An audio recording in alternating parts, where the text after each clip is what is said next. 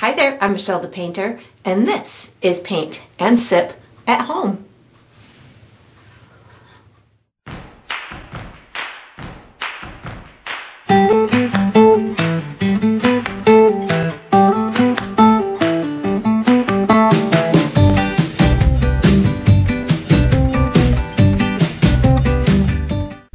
Alright, so today I'm going to be painting cowboy kittens, and I'm sipping on some wild berry tea.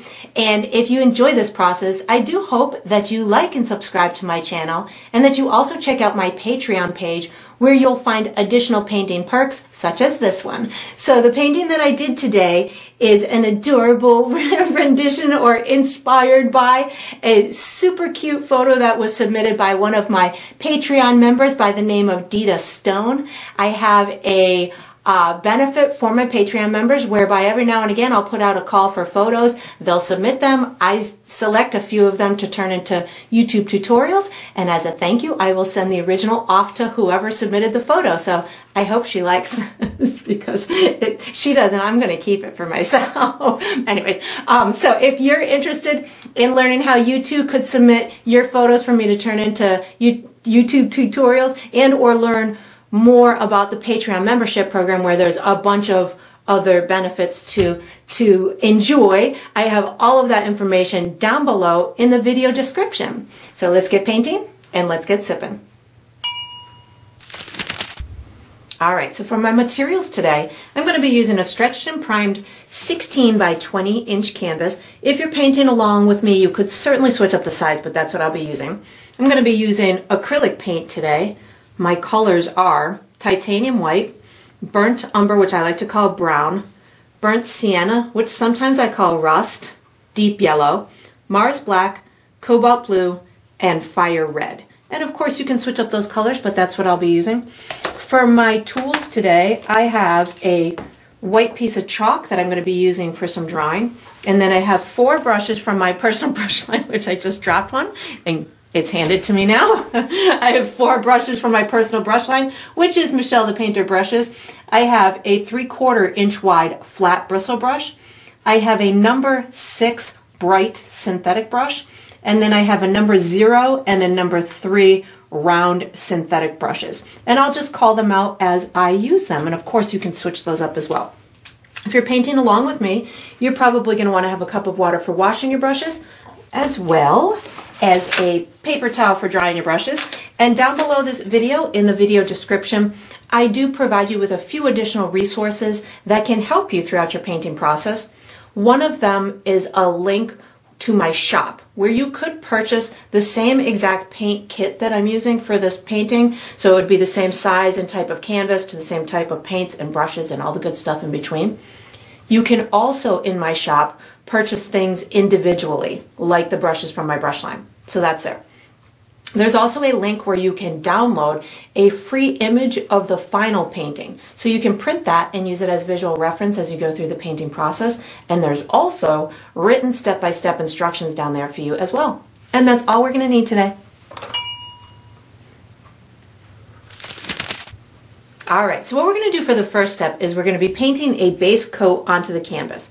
I'm going to use my large bristle brush to paint, but I'm going to use my number 6 bright to pre-mix myself a custom color that I'll be using as my base coat for the canvas, which I have already magically made my custom color here on my palette, which I'm going to call tan.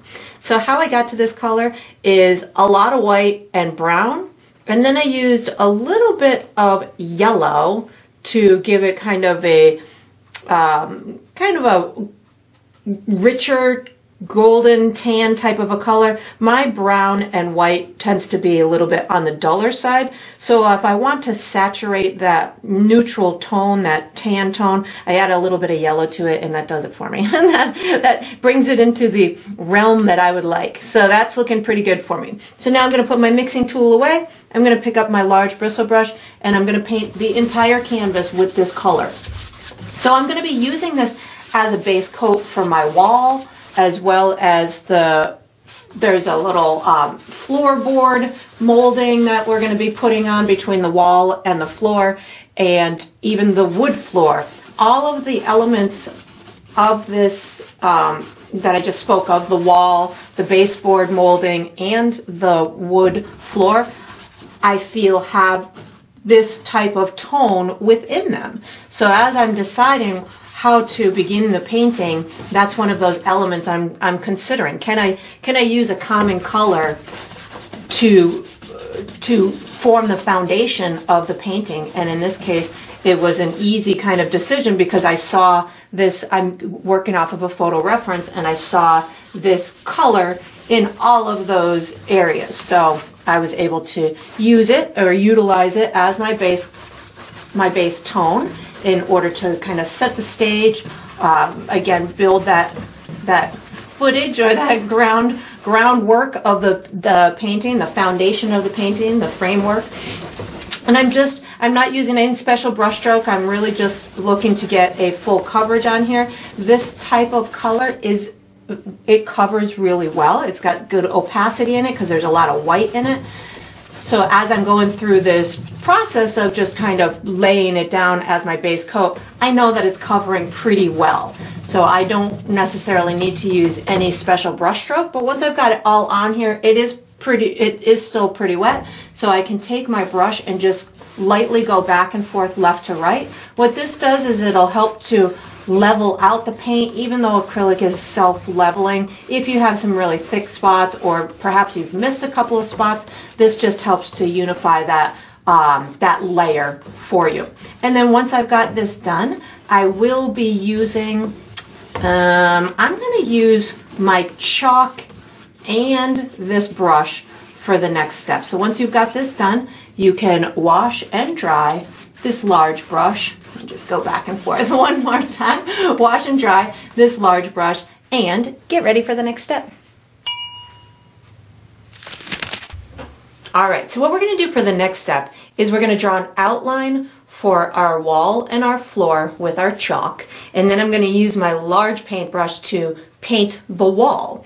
So what I'm going to do, I do recommend that your canvas is dry before you start the step as well. So what we're going to be doing is we're going to be drawing a couple of straight lines, and then we're going to use our large brush to paint in the wall. With the colors I'm going to use are white, tan, yellow, and blue. I'm going to create a custom kind of sage light green type of a color for the wall. So I'm going to start by drawing my outlines. I'm going to find myself about halfway up or down my left hand side. So for me, that's somewhere in this vicinity, and then I'm going to go down from that about 3.5 inches, somewhere in this vicinity, give myself a marker. Then what I can do with my large paintbrush is I can measure how far down I made that mark, and then I can come to the other side of my canvas, make myself another mark at about the same height. And you could even go across and make yourself as many markers as you want, or you can whip out a straight edge kind of tool to connect these two dots, or you can freehand it, whatever you're comfortable with, and then I just connect my dots. I don't need this to be uber perfect right now because we're going to be painting over it. It's just going to give me a place to start. And then what I'm going to do is I'm going to come, you can go back to your halfway mark and then come up about 1/2 to 3/4 of an inch from there. So something like this. And then you could do a similar exercise with your fancy measuring tool to see how far away from this line you made that line. So for me, it's right about here. And then I can do the same exercise with making as many markers as I want across that are going to give me a decent shot at making a pretty horizontal line without too much wobbles. So that's good. And then I'm going to do 2 more lines on my floor, which is going to separate my floorboards. So I'm going to find myself about halfway, make on this line like here, and then go to the left of that about 2.5 inches, make myself a mark. And then over here, I think I'm about 3 inches in from the edge of the canvas like that. I'm going to come down to the bottom of my canvas, come in about 1 inch to 1.5 inches. I'm going to connect these two with a diagonal line. Again, doesn't need to be perfect. Mine's definitely not perfect. And then I'm going to go to the left of this about 1 inch and come straight down to the bottom of my canvas. So something like that. So this one is diagonal, but just slightly. And that's all I'm going to do for my outline. So now I'm going to paint the wall. I'm going to be using my number 3 round brush to show you how I'm going to pre-mix a custom color here. So I have already made my color on my palette here. This is, I'm going to call this sage, for a sage green color. Sage is kind of a warm, dull green, neutral color. So, but I'm on the lighter side. I am lighter than my tan, so just know as you do create this, you want to be lighter than that. So I'm going to use a lot of white, a little bit of my tan, because that's going to be my neutralizer, a touch of blue, and a touch of yellow. So blue and yellow makes green. Oops, I need it in there. Blue and yellow makes green. The tan is going to neutralize it, so just a little bit of my blue and yellow, maybe a little bit more yellow than that, and then just start spinning it together. You might find it's a little bit, well, that was just too much, not enough pigment in there. You might find it's too blue or too yellow or too brown, and you just adjust it. Once you start seeing that color emerge, I am just adding a little tiny bit of color at a time, so it doesn't, you know, if it does go a little bit too blue, I can just add a teeny tiny touch of yellow into it and that'll steer it back towards green. But because I'm just using a dot of pigment at a time, it's allowing me to control that color without it going too much in one direction or the other. And I can easily pull it back if I need to. So that's the color I'm headed for here. So once I've got my color preference, and of course your wall could be any color that you want, I'm going to pick up my large brush, take some of that new Greek color that we have, the new green, I'm going to put it over here on the left hand side of my wall. So what I'm going to do is I'm going to get it to be lighter or more sage color here and fade into that darkness over on the right hand side. So I'm going pretty heavy with my wall color in through here, and once you get, I would say maybe about a third of the way over, I'm just using a left to right kind of crisscross type of a brush stroke. Once I start getting right about here, I'm going to start picking up some of my tan with my green. So this is going to give me a both colors on my brush at the same time, and I just kind of get them to blend in with one another. You could use a vertical, you could use horizontal brush stroke, you could even use kind of a swirling brush stroke, whatever works best for you. Just know it's going to dry a little bit darker and a little bit different than it is when it's wet, so as you go, just kind of blend as you go. And now I'm just picking up my my tan color, so on my dirty brush. So as I'm going over toward this right hand side, I'm just going to get it to go darker and darker, or steering into that tan color, and just getting these to kind of blend as they're drying. And of course you can do multiple layers with this if you feel that that will help you, but the attention on this painting is going to be the cute little cats in the boots. So consider this wall to just kind of be background noise. I'm thinking that that's a pretty good blend going on in through there, so I'm just going to finish this out with my tan color. And even if you are fully tan over on this side, I would still do a second coat just to ensure that you didn't miss any spots. I see a couple spots around the edges that could definitely use a second coat. And you can see I'm bumping into my my chalk outline, which is totally fine because that's just there for a guide to help stop me in my tracks on this wall. And if you wanted to, you could certainly make this darker over here, but I think I'm going to be putting a little shadow behind my boot anyway, so that'll darken that up. And then once you've got this done, we're going to be using our bright brush for the next step. So you can put this large brush away, if you can ever get this blended as much as you want, and put this large brush away, take out your bright brush, and get ready for the next step. All right, so what we're going to do for the next step is we're going to do the first layer of the baseboard and the floorboards.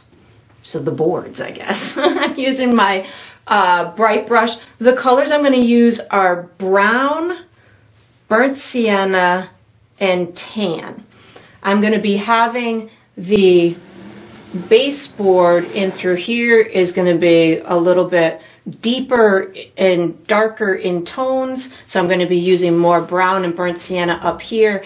And then down on the floorboards, I'm going to be using more of my tan and brown and maybe a little bit of burnt sienna. What I'm really looking to do is give my base coat of what's going to be a wood textured element. So I'm going to be using this brush and giving myself the wood grain appearance on these elements. So I'm going to start with the top one. I'm going to pick up some burnt sienna and brown on my brush at the same time. I'm going to be using this pretty heavy so I can really get a nice deep tone in through here. And once I've got a good area before it dries, what I can do is kind of take my brush and give myself these little lighter streaks in it that are going to make it appear as if those are the wood grain to that element. I'm using both colors on my brush at the same time, so one time maybe it's a little bit lighter, maybe one time it's a little bit darker, but as I'm going through this, I don't want to have like vertical cut marks is what I refer to them as.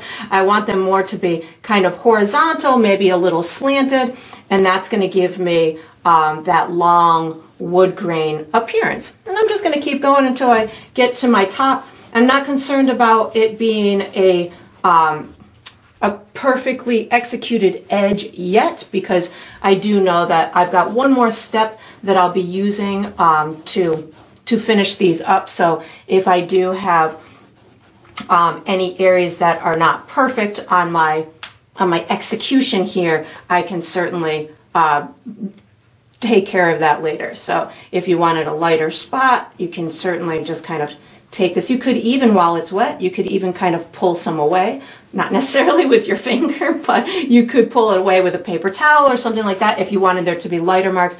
Or conversely, if you wanted there to be like a little knot, you could put like a little bit of a darker area in through there. So you could really have fun with how you fully execute this. I'm going to just kind of go up towards my top marker now and go straight across while I can still see my outline there. And you could get this top area to be more out of focus too. If you're not confident on your drawing ability for this straight line, you could certainly just soften it by going back and forth and almost overlapping it a little bit in that wall. And you could also come back and give it another layer on your wall too if need be. But again, there's going to be lots of, I'm going to have a shadow behind my boots, I'm going to have a little edge to my molding here, so we've got a lot of other details that are going to distract us from any imperfections. So I'm thinking that that's looking pretty good for this section. And again, I know I'm going to have another layer on this. I think I want more, maybe a couple more little marks in through here. I'm just picking up some brown, getting just a little bit darker in through here because I know I want this one to be a little bit darker than the bottom one. So just making sure I've got everything in there that I want for this step. And then I'm going to now go down into my floorboards. So my floor is going to be a little bit on the lighter side. So this is where I'm going to be using, or lighter compared to this one in through here. So my floor, I'm going to be using more of my brown plus my tan, but these lines in through here are the separation between the floorboards. So I'm going to take just brown on my dirty brush and just kind of come down in through here. I don't need it to be a super clean line, so as you're going, if you want to just soften it up a little bit, you can certainly do that, but this will give you that information that these are those little the separation between the floorboards. And the most difficult part is going to be where this meets this edge up in through here. So as I'm doing this, I want my lines to kind of go in conjunction with these guys in through here. So as I'm coming over on this left-hand side, you can even just do what I'm doing right here. Just give yourself a couple of kind of faint guidelines. So this way, as you're building these floorboards, you're giving it perspective by allowing for those those directional marks to go in that type of direction. I still have just my dirty brush right now. I'm going to sweep it across my chalk mark up in through here. Again, this is my dirty brush, so I have remnants of that brown on my brush right now. I swept it across there, and now what I can do is I can just kind of pull down even more in through here. And again, I'm trying to keep it in that same direction. I'm actually going to just put a little bit of water on my brush so I can make sure that I'm coming down from this edge more in line with those marks that I've already made. And keeping with the same idea of what I did up top, I can every now and again, I can put a little thicker mark, maybe do like a little horseshoe or something to indicate the little knots in the wood or the different kind of textural grains of it. And I'm keeping on with my brown and maybe a touch of water on my brush to start this this floorboard. And again, just a little bit of brown. I'm utilizing that color, that tan from underneath in order to help me get the lighter tones within these floorboards. So the image that I'm using, and again, a little bit of water on my brush, the image that I'm using has the floor is a little bit lighter than that baseboard. So I'm just trying to capture a pretty similar representation. I'm not going for photorealism or anything like that on this one, but I am definitely going for something that I feel could be a good representation of this photo. And again, right up here is pretty much the toughest part. So just as I'm doing it, I'm watching my those initial guidelines, and this is going to help me stay going in the correct direction. And even up in this little piece up and through here, you can make it almost disappear into that little crevice. I'll probably do another little layer on there as I go to finish it up. But you can see every now and again that burnt sienna is kind of releasing itself from my brush because I didn't wash my brush. Picking up a little bit more brown to get maybe a couple of little darker marks in through here. But again, all the while just staying in that same direction that I have my initial lines in. I'm going to put some more dark stuff down in through here, trying to keep it not too perfect looking.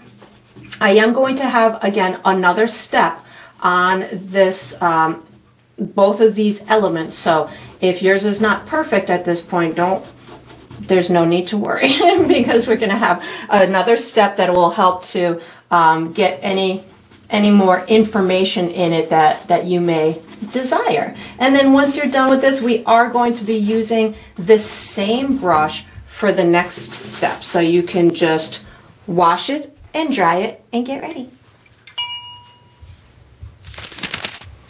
All right, so what we're going to do for the next step is we're going to finish the wood.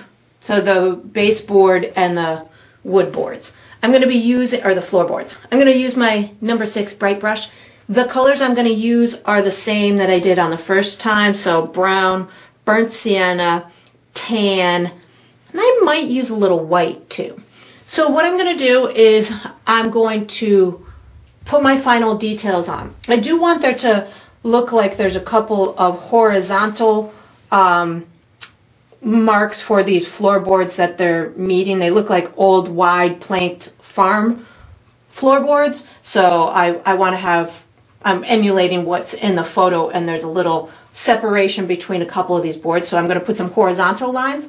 I'm going to come up to the top of here, clean this up a little bit, and put a little edge on the floorboard or the molding, whatever you want to call it, baseboard molding.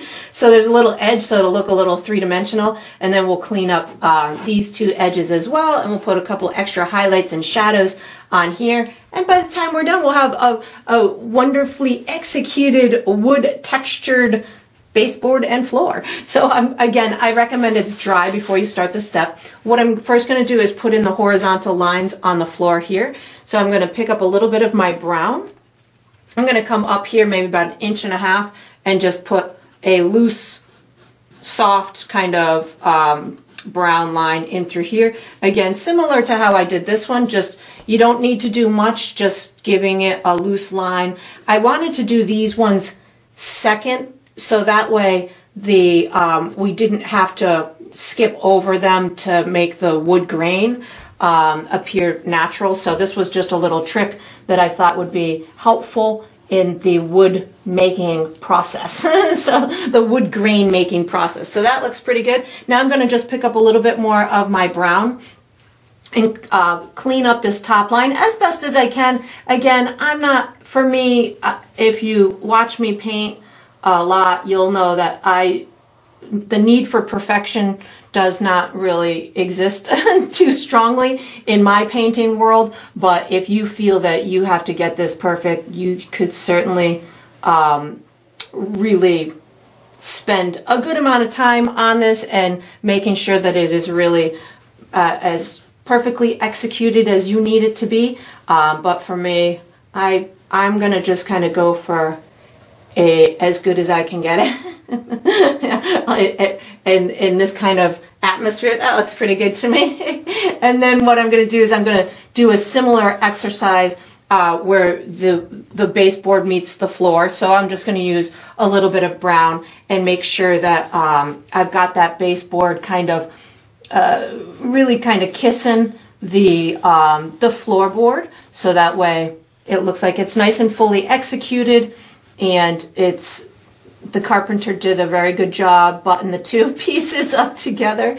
But as I'm doing this, you can see, you know, cleaning it up is just making it look a little bit more finished, and that we've attended to all of the areas as much as we should have attended to them. I think sometimes little details like this can get overlooked, which isn't a bad thing, but you know, if you can catch them and do them, that's fabulous. And then I'm just kind of poking my brush in through here, making sure I didn't miss any spots. I feel like I want another little knot or something over here because I know this one's going to get hidden by my boot.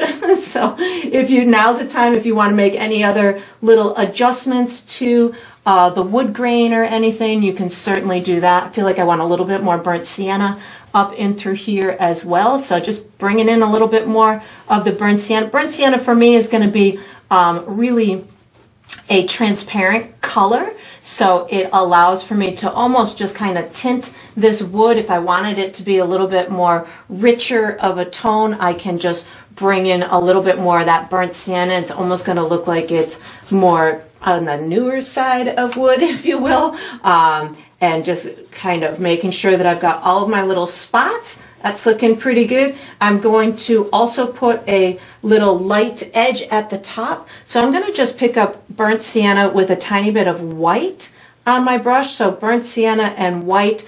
And I'm just going to kind of go maybe about 1/4 of an inch away from the edge. This is dangerous right now because this is all wet. I know my hand is going to go right through it, but we're just going to kind of skip across like this.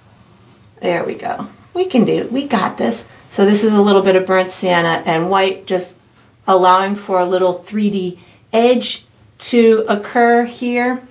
And if you wanted it any more than that, you certainly could, but I'm just going to allow mine to be what it is. So that looks good.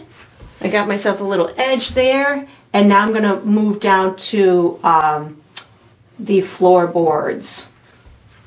There we go. I might have to put a little more of my sage green in that spot, but we'll see what happens when I finish painting the rest of it. So down on the floorboards, I'm going to be using maybe a little bit more brown in these little crevices. So think of these as just the little crevices between those floorboards.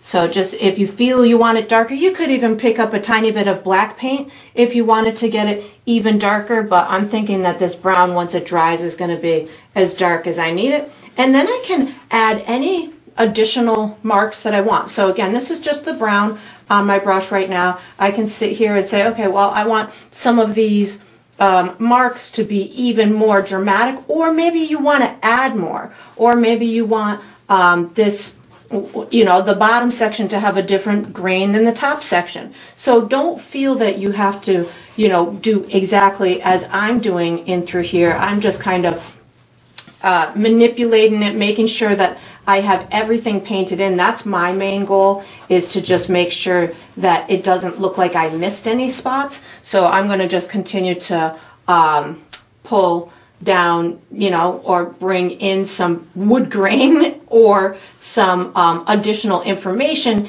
if I feel that a specific section looks like it's unpainted. So I'm not necessarily painting over with a flat color of anything to account for spots that I might have missed, but in through here, I know that my shoes or the boots are going to be taking up the majority of this, so I don't need to pay a ton of attention to it. I just want to make sure that the bottom portion that is going to be seen by the viewer, or it comes poking out underneath those boots, I want to make sure that I've got enough information in through there.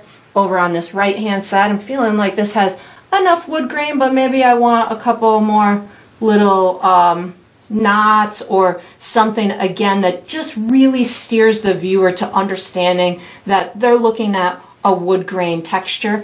You could certainly have a flat floor if you wanted to, or a ceramic floor, whatever you want, but for me, my goal today is to have it looking like it's got a wood grain texture. So that looks pretty good to me as far as the dark colors that I want to incorporate down here. Now I need a little bit of a my chalk just rolled into my burnt sienna. I guess gonna have to get a new piece of chalk for that.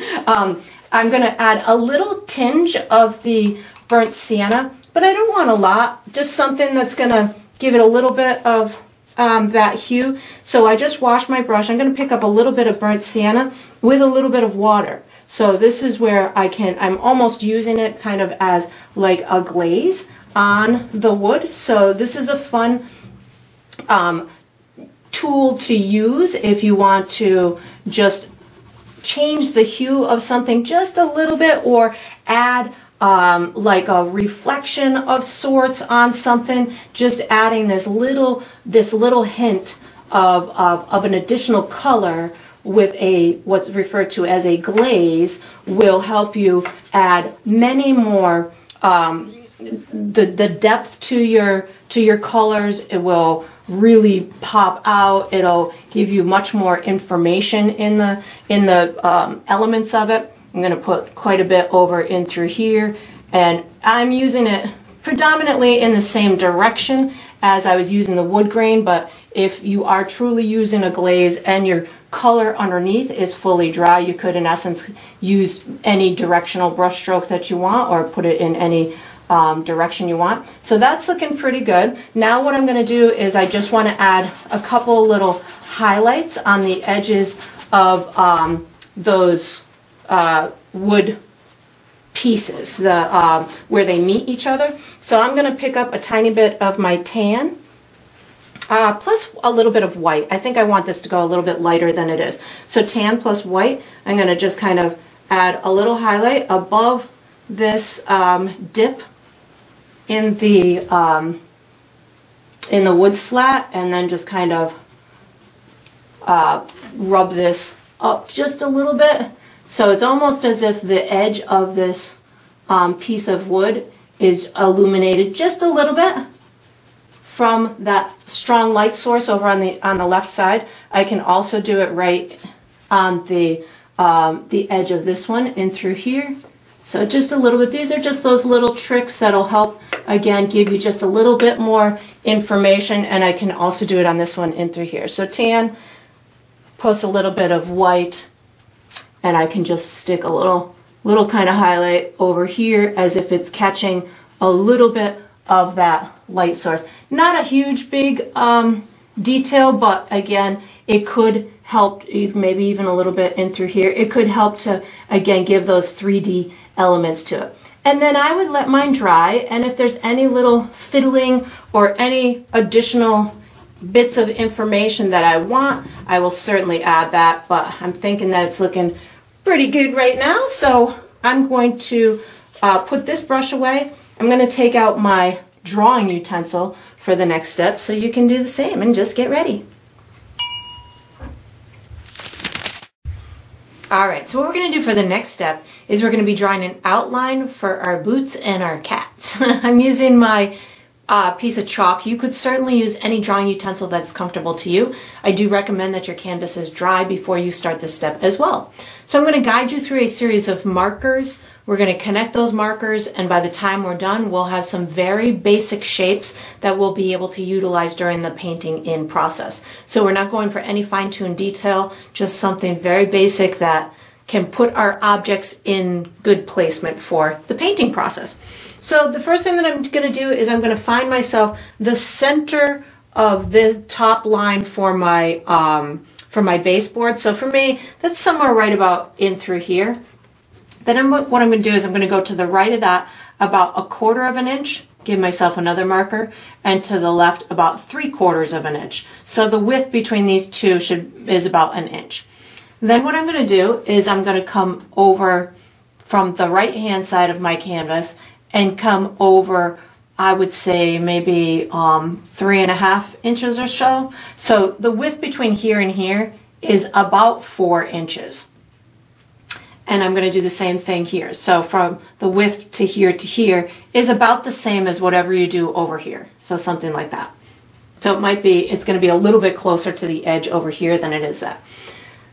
So the next two markers I'm going to do are going to be directly below these two on this line here, but they're going to be slightly more narrow than these two.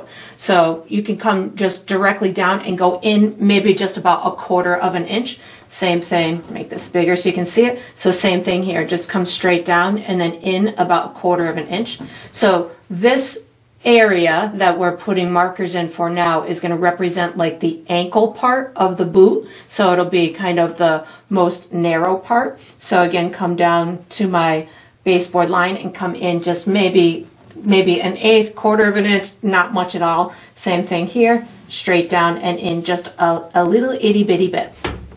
Then what I'm going to do is I'm going to come down kind of between these two. So these are the two boots. I'm going to come down between the two of them and come straight down until I'm maybe about a 1/2 of an inch away from the edge of, or the bottom of my canvas, something like that. So before I go up into the top detail, we'll just get the bottom portion of the boots outlined, and then we'll go and do the top portion. So I'm going to do what's going to be our left boot in through here. So these are going to come down and kind of almost bubble at the toe. So I can take it from here. I'm going to bring it down and meet my other marker. I think the trick for me on these is just not go super duper straight. These are old weathered boots that have lots of wrinkles and ripples in them. So when you're drawing your outline, if you can, put in these little waves in the sides of the leather part of the boot, that's going to make it look a little bit more natural. As I come down to this toe, I'm going to do the left side first because I think this side's a little bit easier. I'm going to take it and just kind of almost come straight down like this, and right about here is where I'm going to curve it in towards my marker. And then on the right side, it's going to come out a little bit farther than that. So I'm going to take it from here, I'm going to bring it out just a little bit, and then I can kind of curve it back in and bring it up to my marker. On the other boot, our right boot, I'll do the outside first. So again, just going to take it from here, bring it down to my marker, and then from here it's going to come out a little bit.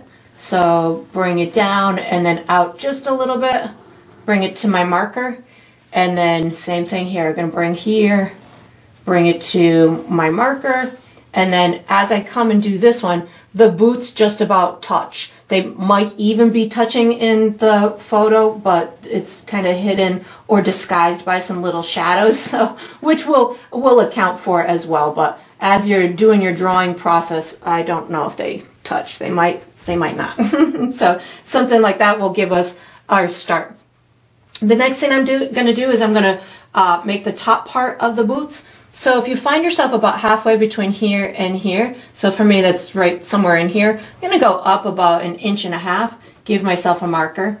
And then on this one, the corresponding marker is a little bit to the right of the center. So if I find myself the center and go up about 1 inch, 1.5 inches, I'm going to go to the right of that a little bit, maybe about 1/4 of an inch. The boot is a little bit turned differently from one side to the other. I'm going to finish this one first because this one, the top part sits in front of this one. It overlaps a little bit here. So what I'm going to do is I'm going to come straight up from here. So straight up until I would say I'm about maybe 1, 2, 3 inches from the top. And then I'm going to go out to the right just a little bit, maybe about 1/2 of an inch to an inch. I can connect here to here. And then I'm going to connect here to down in through here. So the little dip in the boots is kind of a V, but it's a soft V. It's not a super pointy V. And then same thing here. I'm going to go straight up, but this one I'm not going to go as high as this one because this one we're going to see like a different side to it. So I'm going to go straight up from here. I'm going to stop, I'm going to say right about in through here and go to the left just a little bit, so somewhere in through here. So I'm a little, maybe 1/2 of an inch to an inch below that one. And then I'm going to take this and just connect it like that. And then I'm going to connect here, up in through here. This side I do need to put a little kind of loop thing on. So I'm going to come down here maybe about 1 inch. I'm going to go straight up, give myself just a little bit of a loop like that around that corner. That's going to be the little leather part on the side. Now I can start to build this one. So I'm going to take this, I'm going to connect it to right about here. This is going to, that corner of the boot is snuck behind there.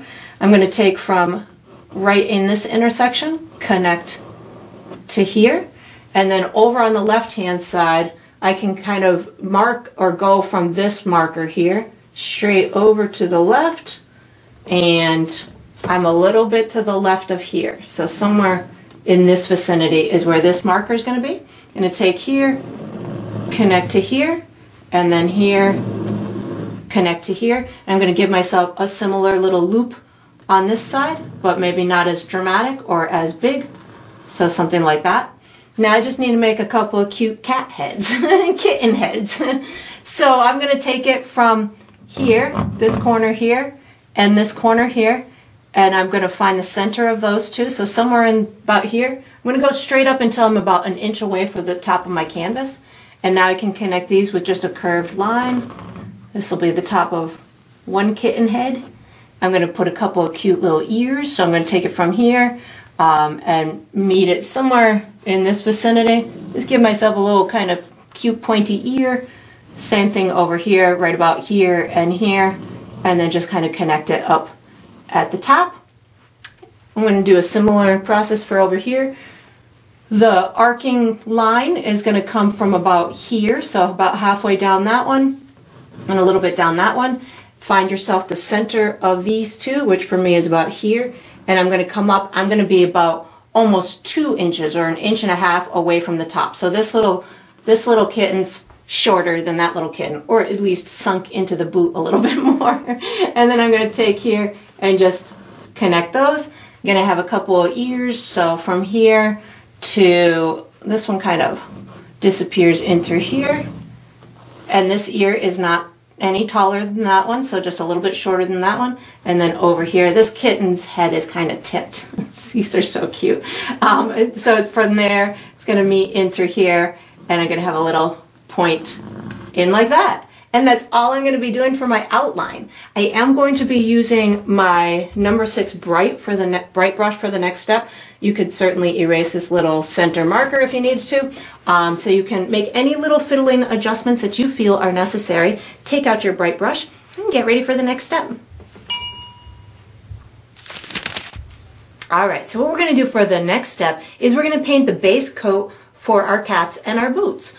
I'm going to be using my number 6 bright to paint, but I'm going to use my number 3 round to premix 2 more custom colors. So I'm going to make a custom boot brown and I'm going to make a custom beige color that I'm going to be using for the base coat for my cats. Even though my cats are going to be different colors in the end, again, I'm seeing this common color between them, so I'm going to use it as a base coat. So I have pre-mixed my colors down on my palette. The colors that I'm going to use for this step are, let's see, yellow, burnt sienna, brown, white, and tan. And this color right in through here is my custom boot brown.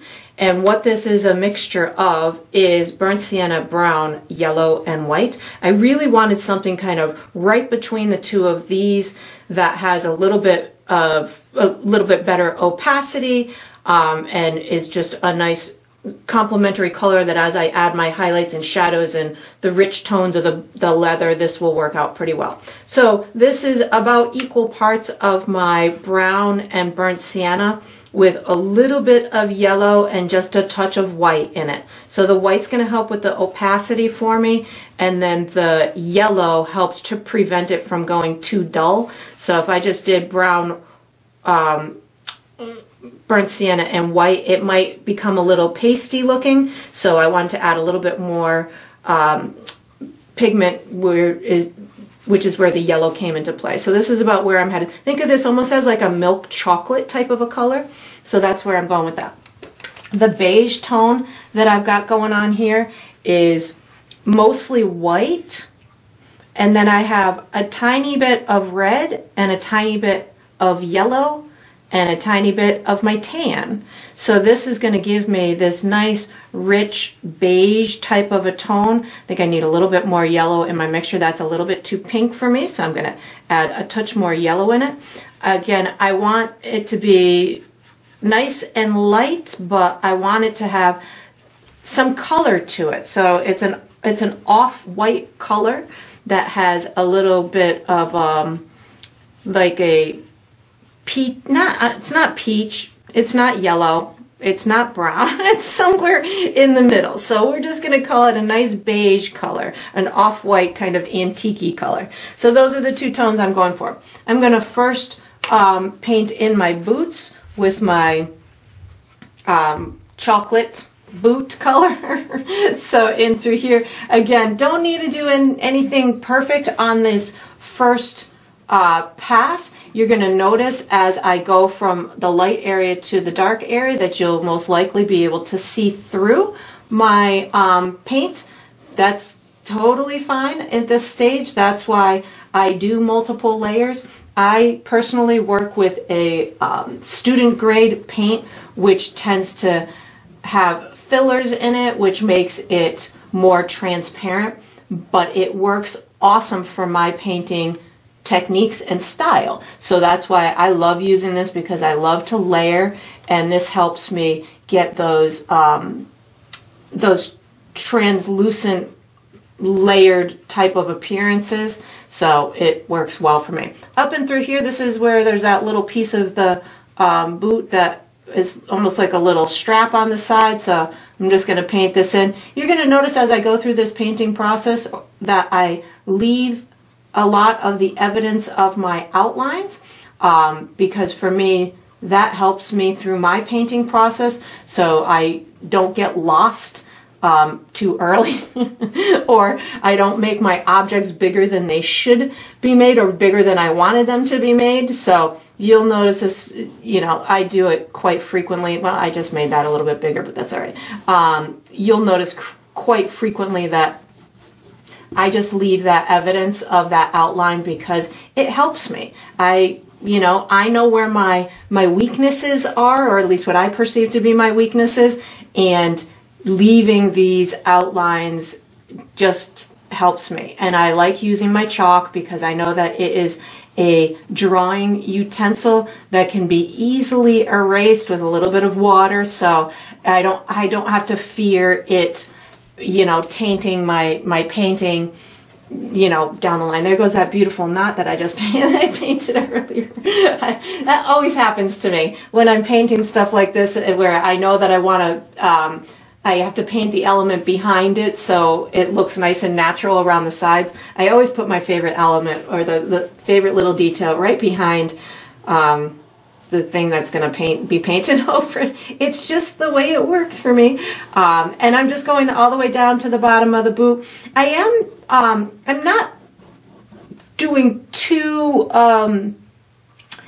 purposeful of a directional brush stroke, but I am trying to keep it kind of on the smoother side, as opposed to having tons of streakiness. So I am, as I'm going through this, I'm using quite a bit of paint and a light touch to it.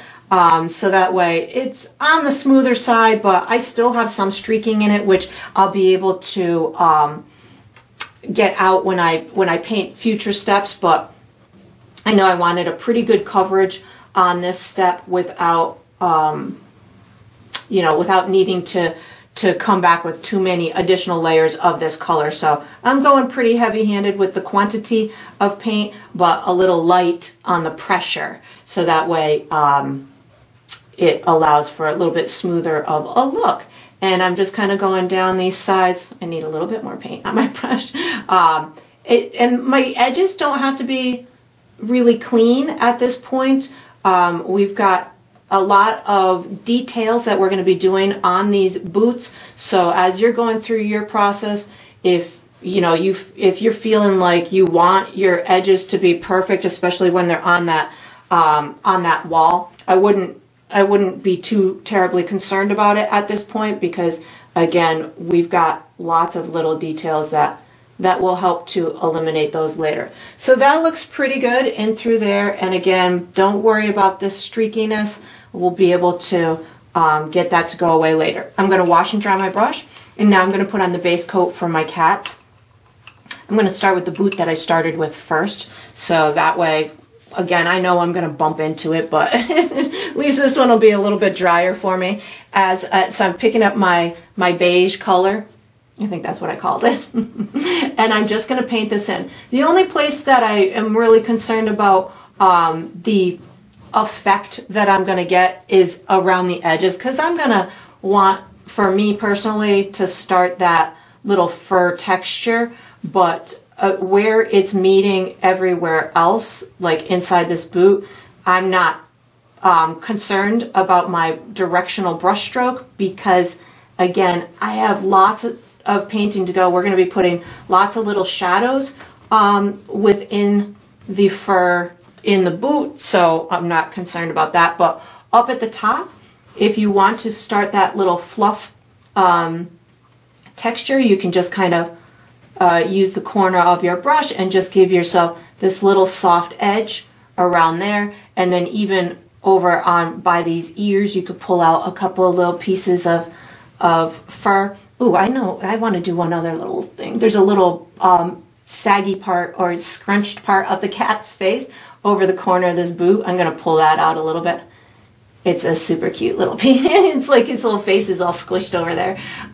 So I'm going to bring that and maybe just a little kind of pieces of fur out there. And then the ears are pretty smooth looking initially. I'm probably going to have a couple of little white pieces on this cat, and then on the other cat probably a couple little black pieces along the ears. So right now I'm just going to keep them kind of smooth along the edges, and then I'll put that little fur texture. Well, that ear just grew a little bit.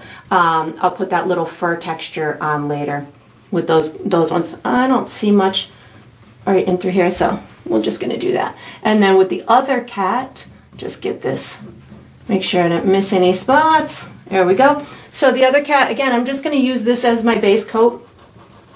I know that this is going to be a darker cat, but it's got a lot of lightness in the face, so I'm just opting for ease of painting, so we can kind of tackle it in a easy, systematic way. I'm choosing to do the same color for both of these cats as the base coat.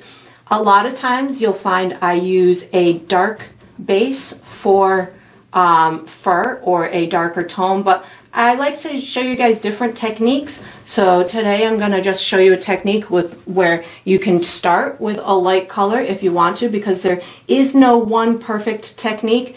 It's just a matter of finding a process that works for you.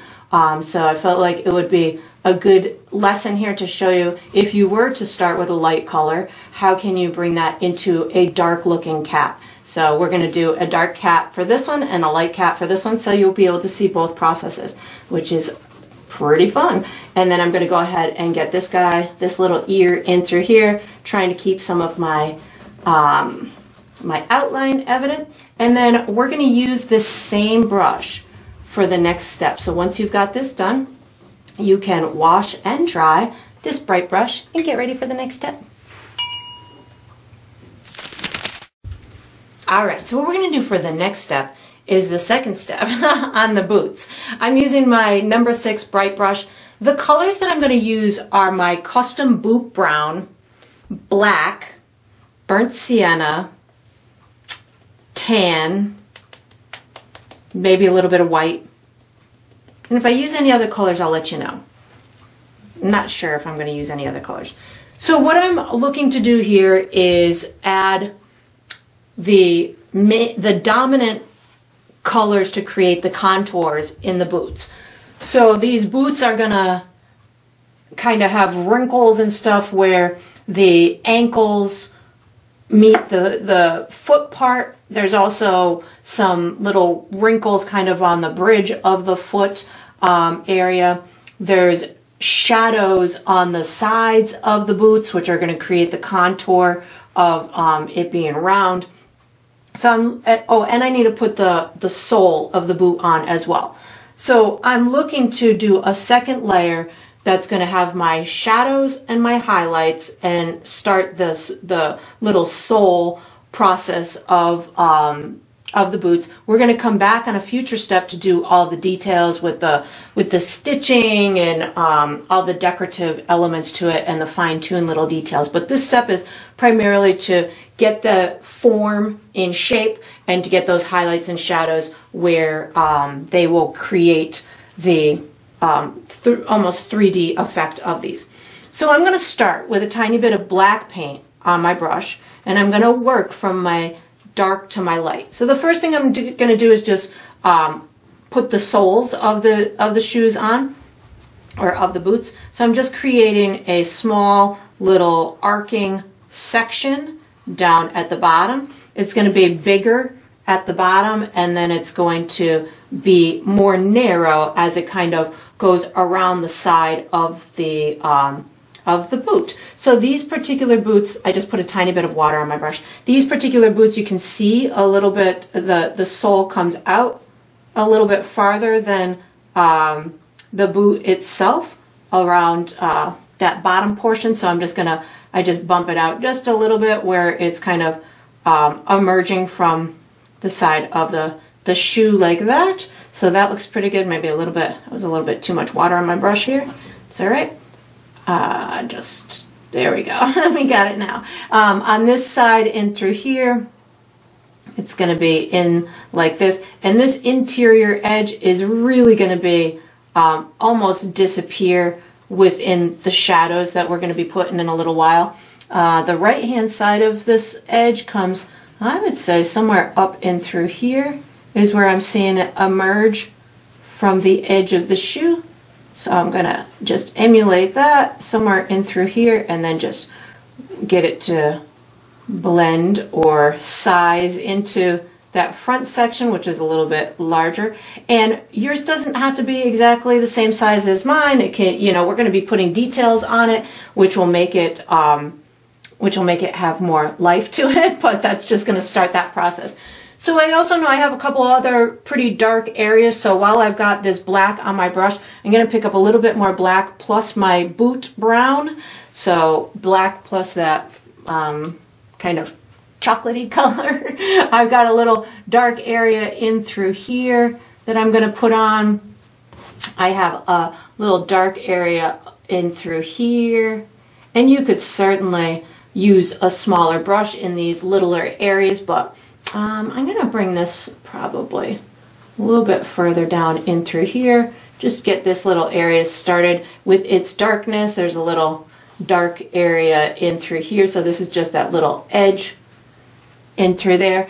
Over on these front edges of the boots, they have some stitching. I don't necessarily want to do a bunch of the detail right now, but I definitely want to at least kind of start it. So I have my boot brown plus a touch of black on my brush, and I'm just kind of riding this along this top edge in through here. We'll put more detail to it in a little bit, but this again just kind of getting me started where I want these dark areas to be. So again, just my black plus my custom boot brown. I probably could have come up with a more interesting name for that color, but it's working. So that's we all know what it is when I'm saying it. So we're just gonna roll with it. So just bringing this down in through here.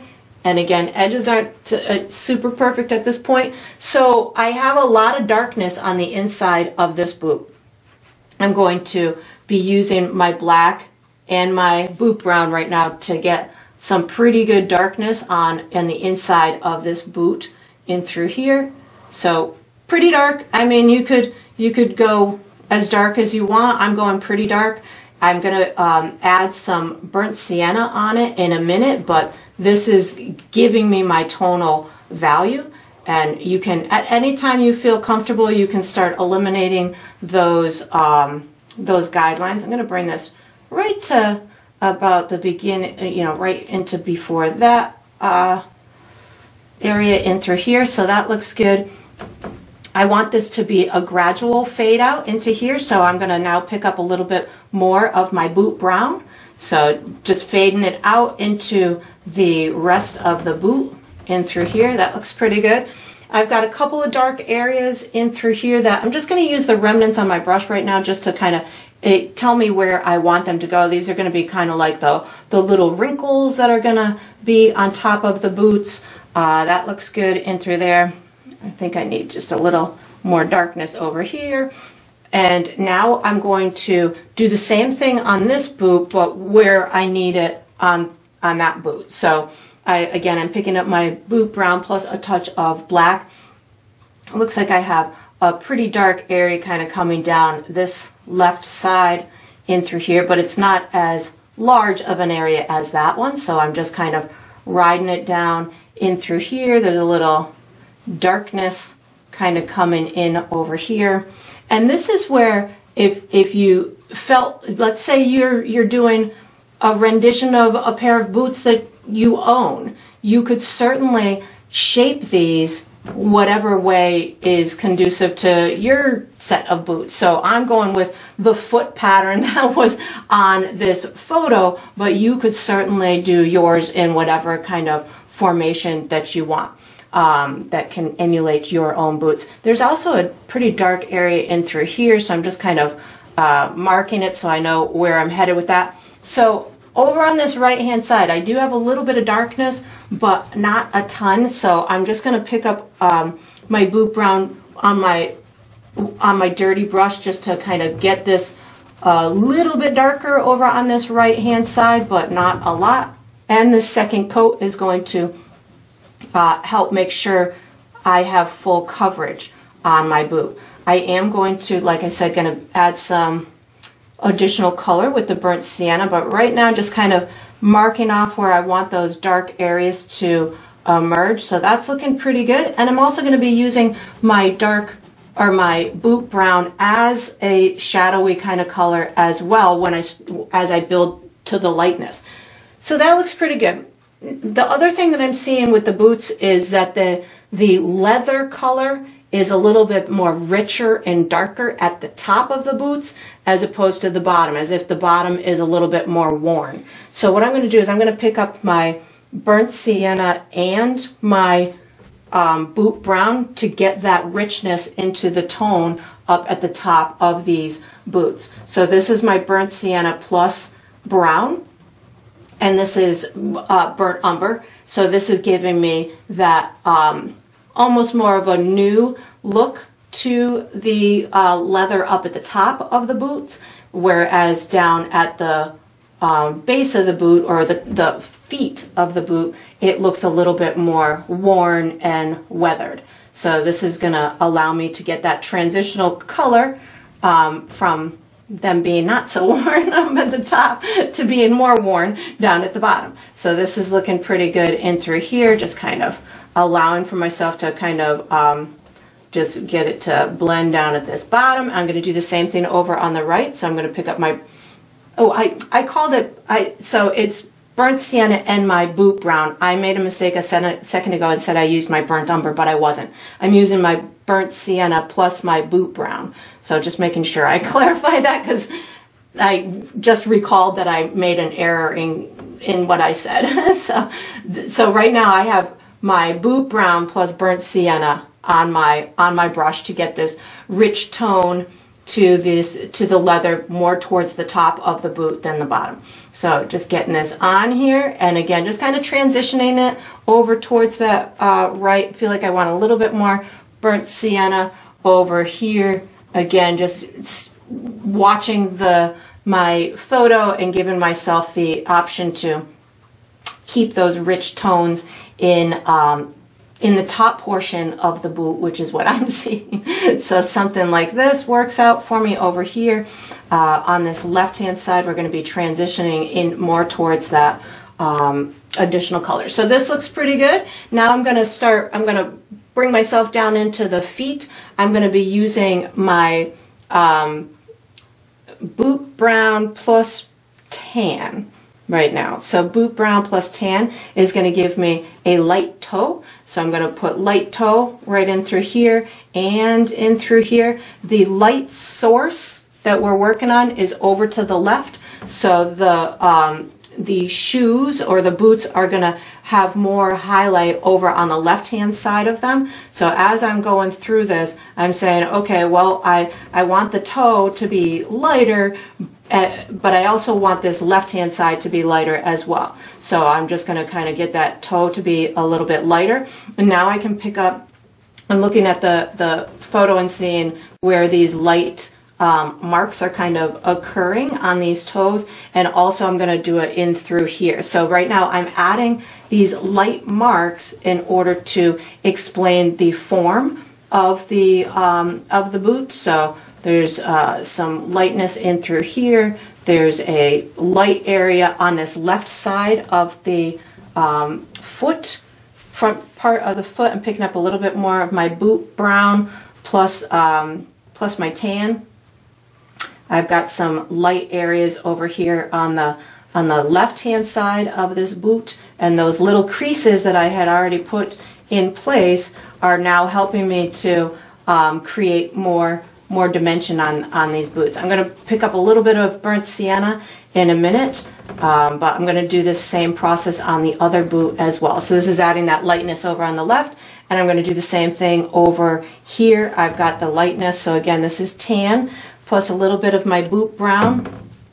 I've got pretty light over in through here, and we're going to be adding a shadow between these boots in a little bit, so that will also take care of any edges that might be a little bit difficult to see right now. There's a lot of lightness in through here, and then we've got some in through here and here, and coming up this side over here. So again, this is I've also got a big light area in through here too.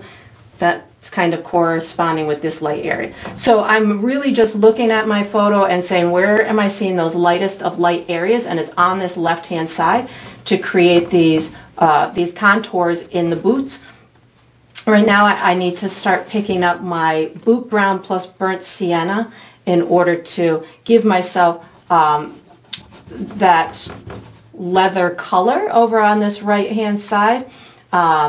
And again, I will be doing another layer or another step with the final details to these boots, but this is going to get me started. I am going to pick up a little bit more burnt sienna. I feel like I need a little bit more of a yellowish tone in my burnt sienna, so I'm going to pick up a tiny bit of yellow with my burnt sienna just to give myself a little bit more of a golden type of a tone as opposed to the redness from the burnt sienna. So that worked out well. So I'm going to use burnt sienna plus a little bit of my yellow, and I'm going to do the same thing over on this side and through here. So this is giving the leather a little bit different of a tone than it is up at the top.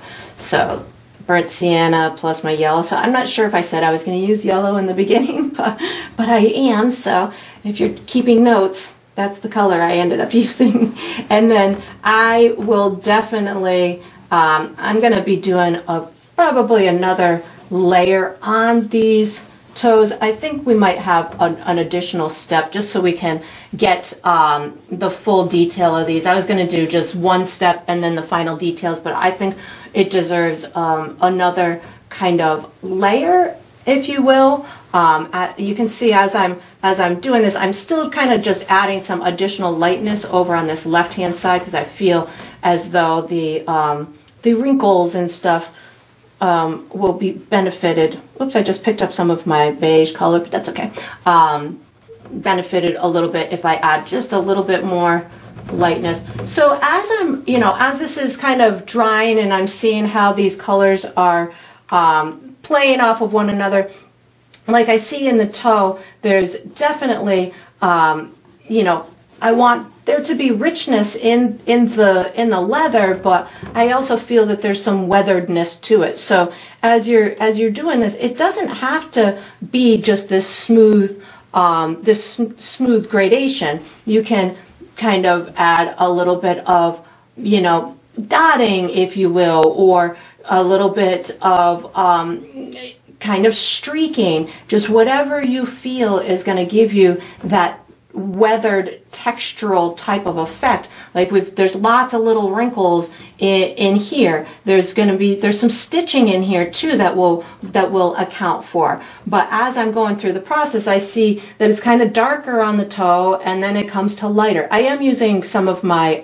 beige color too, because I'm feeling like that's giving me a good pop of a highlight too. So as you're going through it, don't worry about it being a perfectly executed blend. You can really kind of give it this rough texture in order to make it look like these boots have really been worn and had, a good time their whole life. I'm going to pick up a little bit more of my boot brown just to kind of get this little dark area. And, you could really have fun exploring these different little values as you go through the boots. This is one of those textural elements that the more layers you put on it, the more realistic it's going to look. I'm just watching for those wrinkles in the boots and illuminating them with the lightness from the different brown tones. So I am going to, on the next step, I'm going to be doing the shadows behind the boots, but I think I'm going to do another step for these for the leather part on the boots as well, but we'll do that in a future step. So when you've got this about to this stage, you can we're going to use this brush for the next step as well. So you can wash and dry this bright brush and get ready for the next step. All right, so what we're going to do for the next step is we're going to paint the shadow on the wall and on the floor. I'm going to be using my number 6 bright brush. The colors I'm going to use are probably just black and brown, and if I need to or want to go into any other colors, I will, and I'll let you know. So what I want to do is I just want to darken some of the areas that are behind the boots, in between the boots, and maybe a little bit on the right hand side. The photo reference that I'm using appears that there's multiple light sources, so I'm just gonna allow for a shadow to be in between the boots and a little bit on the right hand side, and maybe a little bit on the floor there and under them. So the trick here for me is I'm not going to be using a ton of paint. I'm going to use black and brown and a little bit of water. So I'm just going to kind of thin it out. The darkest area that I am going to be tackling is going to be between the boots. So that's where I'm going to start. So if I, am too dark, or it'll just be a good place for me to start and kind of adjust what I want. So I have a thinned out black and brown mixture, and I'm using it so it's transparent or translucent on that surface. So because we have different elements, you have here and here and here, I would tackle them independently. So that way, if you can move that paint around, you can adjust it if you need to in that area, and because again they're different elements, it'll be okay if the shadow looks different from here to here.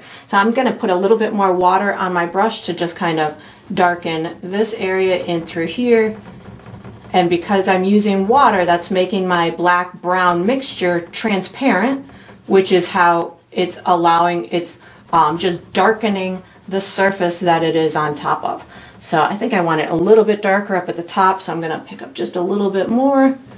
And this will be up to you how light or dark you want it to go. I am bumping into the boot because I want it to look like it's beside or underneath that boot, so that just helps me make sure that I have finished my shadow where I want it. Up here, I want it to kind of look like maybe only a piece of the boot or the cat is shadowing the wall, so, and in the photo it's only got the shadow kind of coming up to about here. So I'm going to just take, put a little bit more water on my brush and put a little bit of a shadow right in through here. And you could use a variety of different brushes to do this. It's going to be wherever your comfort zone is, but again, the trick is just to make it look transparent so you can see through it, so it takes on the color that it is sitting on. So that looks pretty good in through there. Then over on the right hand side, I just really want it to be dissipated or just very minimal. So again, I just keep adding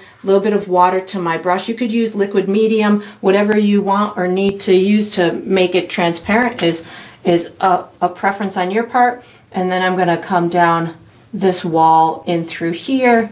I mean, it really just kind of disappears on this side of the boot on the photo, so I'm just going to kind of let it fade off and into that area. So that looks pretty good. I'm going to do the same thing right here with that same consistency because that seemed to work out pretty well for me. So I'm going to bring this in through here right next to my boot like that, and then just kind of let it fade off into that those floorboards. So something like that looks good to me. I can see that there's a shadow there.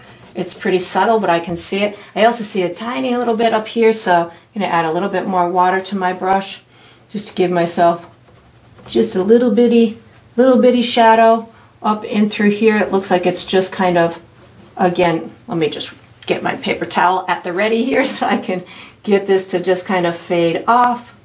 And this is just a matter of learning to control the quantity of paint, the quantity of water on your brush to get those very subtle gradations or gradients to make it look like shadows and things of that nature. I suppose you could, you know, put a little tiny bit over here, maybe a little bit of the cat's head is, you know, creating a little bit of a shadow on the wall up and through here. I just added a little bit more water to my brush. And then if anything goes wrong, just because you're using such a transparent paint, you can just keep adding water to your brush, or you can take and just kind of wipe it away as it's drying, or, you know, in the process of creating your shape. That looks pretty good. There we go. I like that. I think. There we go. That works. And then I am going to put a little bit underneath the boots down here, so a little bit more of that that transparent black. I can put this a little bit more severe in through here if I want to just show that height of the boot in through here. But again, I'm not seeing it very dramatic in the photos, so if you felt you wanted that light source to have more of an effect and show a little bit more than I'm seeing it, you could certainly make yours a little bit more. And then once we've got this done, we're going to use this same brush for the next step. So you can just wash it and dry it and get ready. All right, so what we're going to do for the next step is step 3 to our leather boots. So I really, on the last step, I felt like I was going to be able to get as much contour and wrinkles and stuff in it before I added the fine-tuned detail, but I feel we really should do another step to it. So I'm going to be using my number 6 bright brush. The colors that I'm going to use are burnt sienna, beige, tan, white, my boot brown, that chocolate brown, and maybe a little bit of burnt umber. And if I use any other colors, I'll let you know. But in my head, I'm thinking that's all I'm going to do. Or those are the colors I'm going to use. I really want this light source over on this left-hand side to have an effect on these boots, so I have to amp up these highlights on the left-hand side. So where I'm going to first start is I'm going to start with a little bit of burnt umber, or excuse me, burnt sienna, and a touch of white on my brush. So this is going to cause almost like a light pinky type of a tone. I'm going to put this really bright highlight in through here. I'm going to let it kind of fade into the leathery portion of the boot. Well, it's all a leathery portion, but you can put a little bit of water on your brush as you're kind of fading it away from that bright area, because this is what's going to show those wrinkles in the boot. There's a kind of a wrinkly area in through here, so I'm just kind of pulling out what I have on my brush, the little remnants, because I used a touch of water on it too, and allowing for these very light areas to appear. So I'm going to do that same color combination, a little bit of burnt sienna plus a touch of white, and just a very little bit on my brush. I've got some good highlights on the edge over in through here, and I'm using both colors on my brush at the same time so I can get this really cool kind of gradation as I go through the process, and it allows me to have multiple kind of tonal values in it, but allows me still to have a similar tone to it, but allows, you know, maybe one little piece is going to be a touch brighter than the other.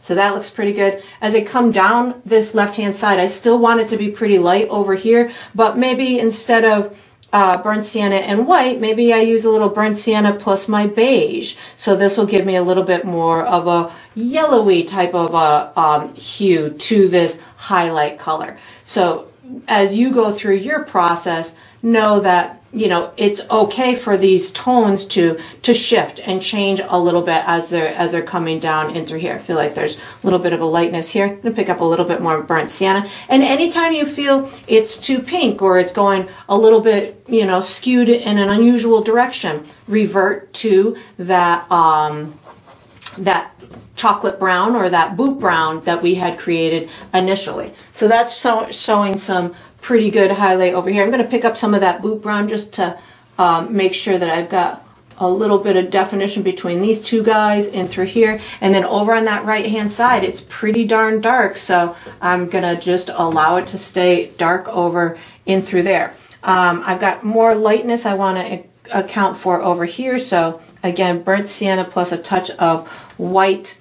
I've got this in through here, but I feel like I want a little bit more. I don't necessarily want it to go as bright as this one, but I definitely want a little bit in through here to emulate what I'm seeing in the picture. I do know as I'm coming down here, by what I see in the picture, I want my boot to be a little bit lighter than this background. So I either need to lighten my boot or darken this piece of wood. So I'm going to opt to lighten my boot. So I'm going with some beige and my burnt sienna.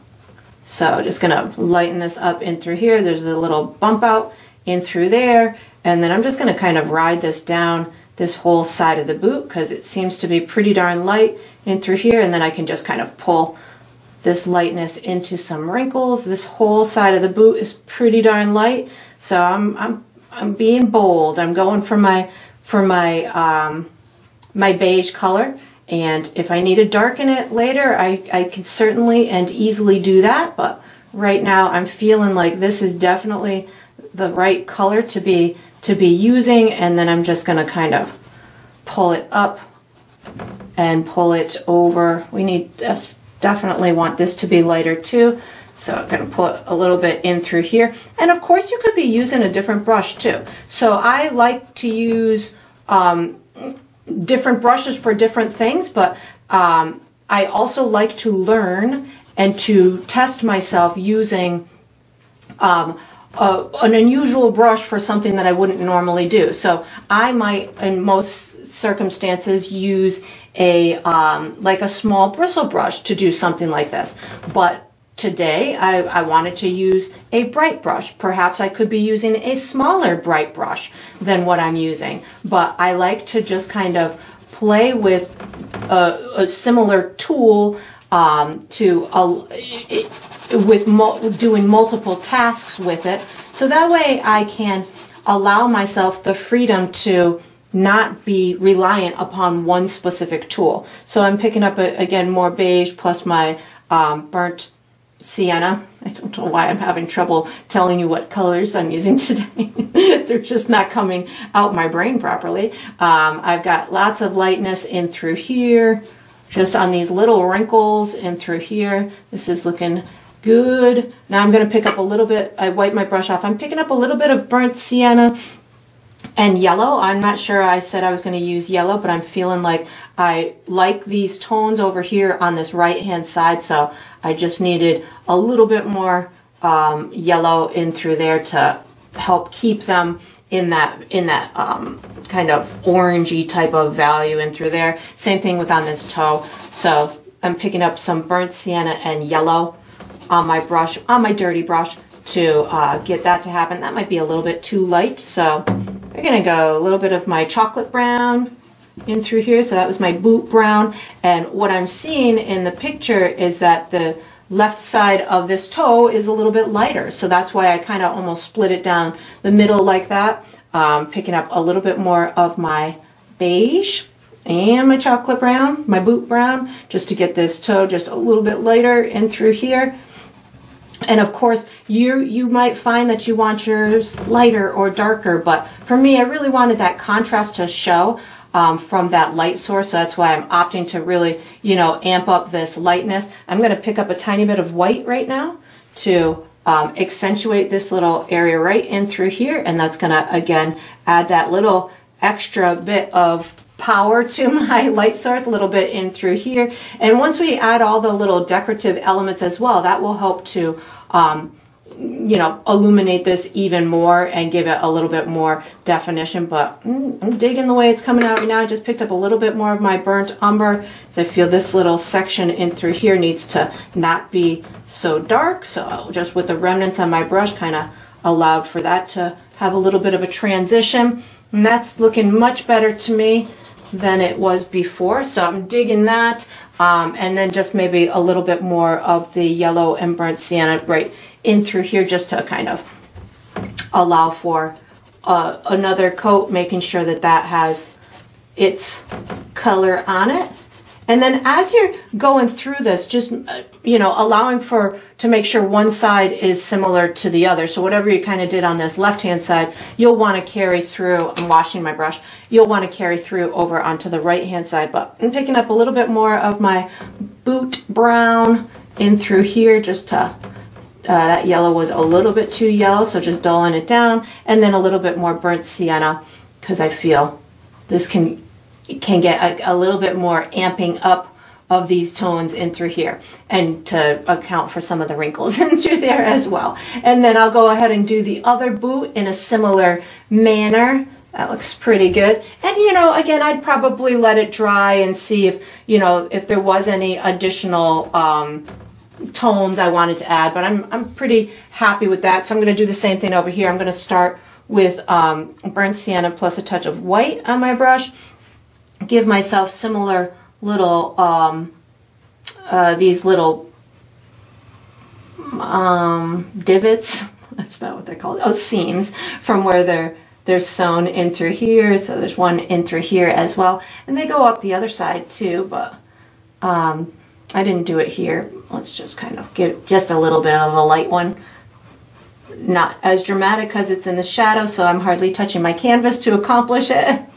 So that looks good in through there. And again, you might not want to take yours as far as I'm taking mine. You could certainly use a more painterly approach where you're just allowing for, you know, maybe you just want to have the shapes right, but you don't necessarily want to have all the definition in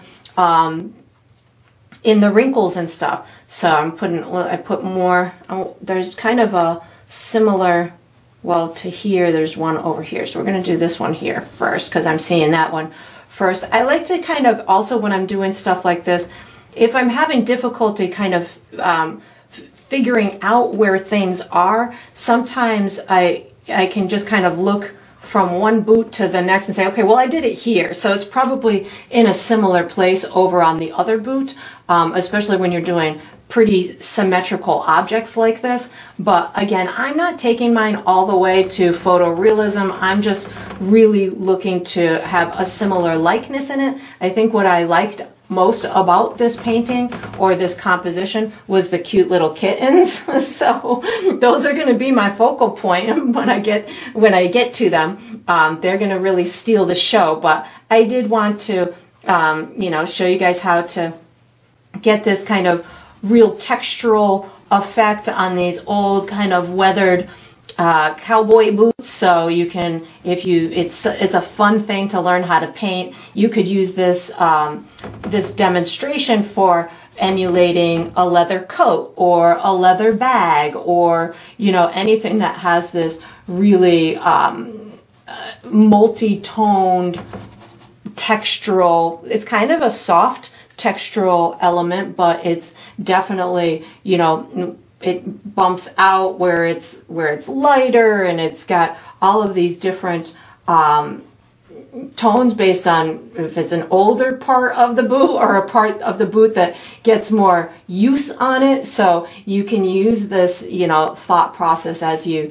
develop, you know, any kind of leather type of object or something that wears differently from one area to another. I feel like I need a little bit more lightness in through here. So while I've got that lighter tone on my brush, I'm using a scumbling effect right now where I'm just rubbing it on the boot with the remnants on my brush, just so I can get a little bit of a gradient in through here, but not having to reload my brush with a bunch of different colors. So that looks pretty good. I need to tackle over here again, so I'm going burnt sienna with a little bit of yellow because that's what I was doing over on this side and through here. I just really want to keep it nice and dark. I'm feeling like I need to amp up this little wrinkle on this side, so just putting my burnt sienna and yellow like that, and gonna come up this side. And again, I'm using my dirty brush, so if I come to an area and I'm like, oh, I like the color that's on my brush, I can use it over here,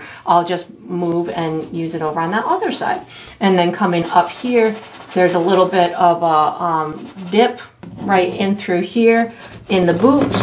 And again, just allowing to show where these areas kind of are darker, that's telling the contour, that's explaining the contour of not only the foot that resides in this boot or that uses this boot a lot, but it just helps to explain to the viewer how all of these, you know, wrinkles and stuff are forming this type of material, because not a lot of materials can do this, but we know that leather can do this. So that's allowing to explain what type of material it is that we're trying to emulate as well. I feel like I need a little bit more lightness on these guys in through here, and I'm feeling like that's pretty good. I might let it dry, and if I feel that I want to add a little bit more, like I definitely want just a little bit more on this toe in through here. If I feel I want a little bit more before I put my final details on, I might do that, but I need to see it from a distance first. This sitting up like this close is a little difficult for me, but we're gonna see. Oh, I like these little. There's little divots on the side right in through here too. Just being able to see these little kind of nuances will help you make it look a little bit more realistic. But again, it's how far do you want to take it? How much detail do you want to put into it? And I'm thinking that, you know, our kittens are gonna steal a little bit of this show. So I think I'm gonna kind of call it at this point, and then I'm going to wash and dry. I say I'm going to call it, but I'm adding more paint. I'm going to wash and dry. No, I'm going to use my small detail brush, my number, not my tiny one. I'm going to use my my number 3 brush, my number 3 round for the next step. So once you've got this done, you can make any little fiddling adjustments that you feel would benefit you, and then you can put this brush away, take out a small round, as I just keep fiddling away, take out a small round, and get ready for the next step.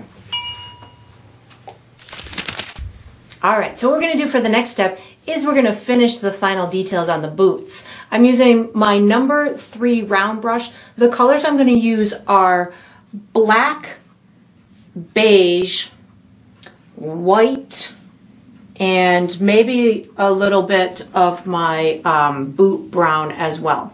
So what I'm going to do is I just want to look around. I'm going to be finishing up these 2 little pieces up in through here. I'm going to finish the little soles of the boots. There's a stitching that goes around them, and then there's a decorative, I think it's like a embossed type of design on the leather, so we're going to put that in as well. So I'm going to tackle the soles first.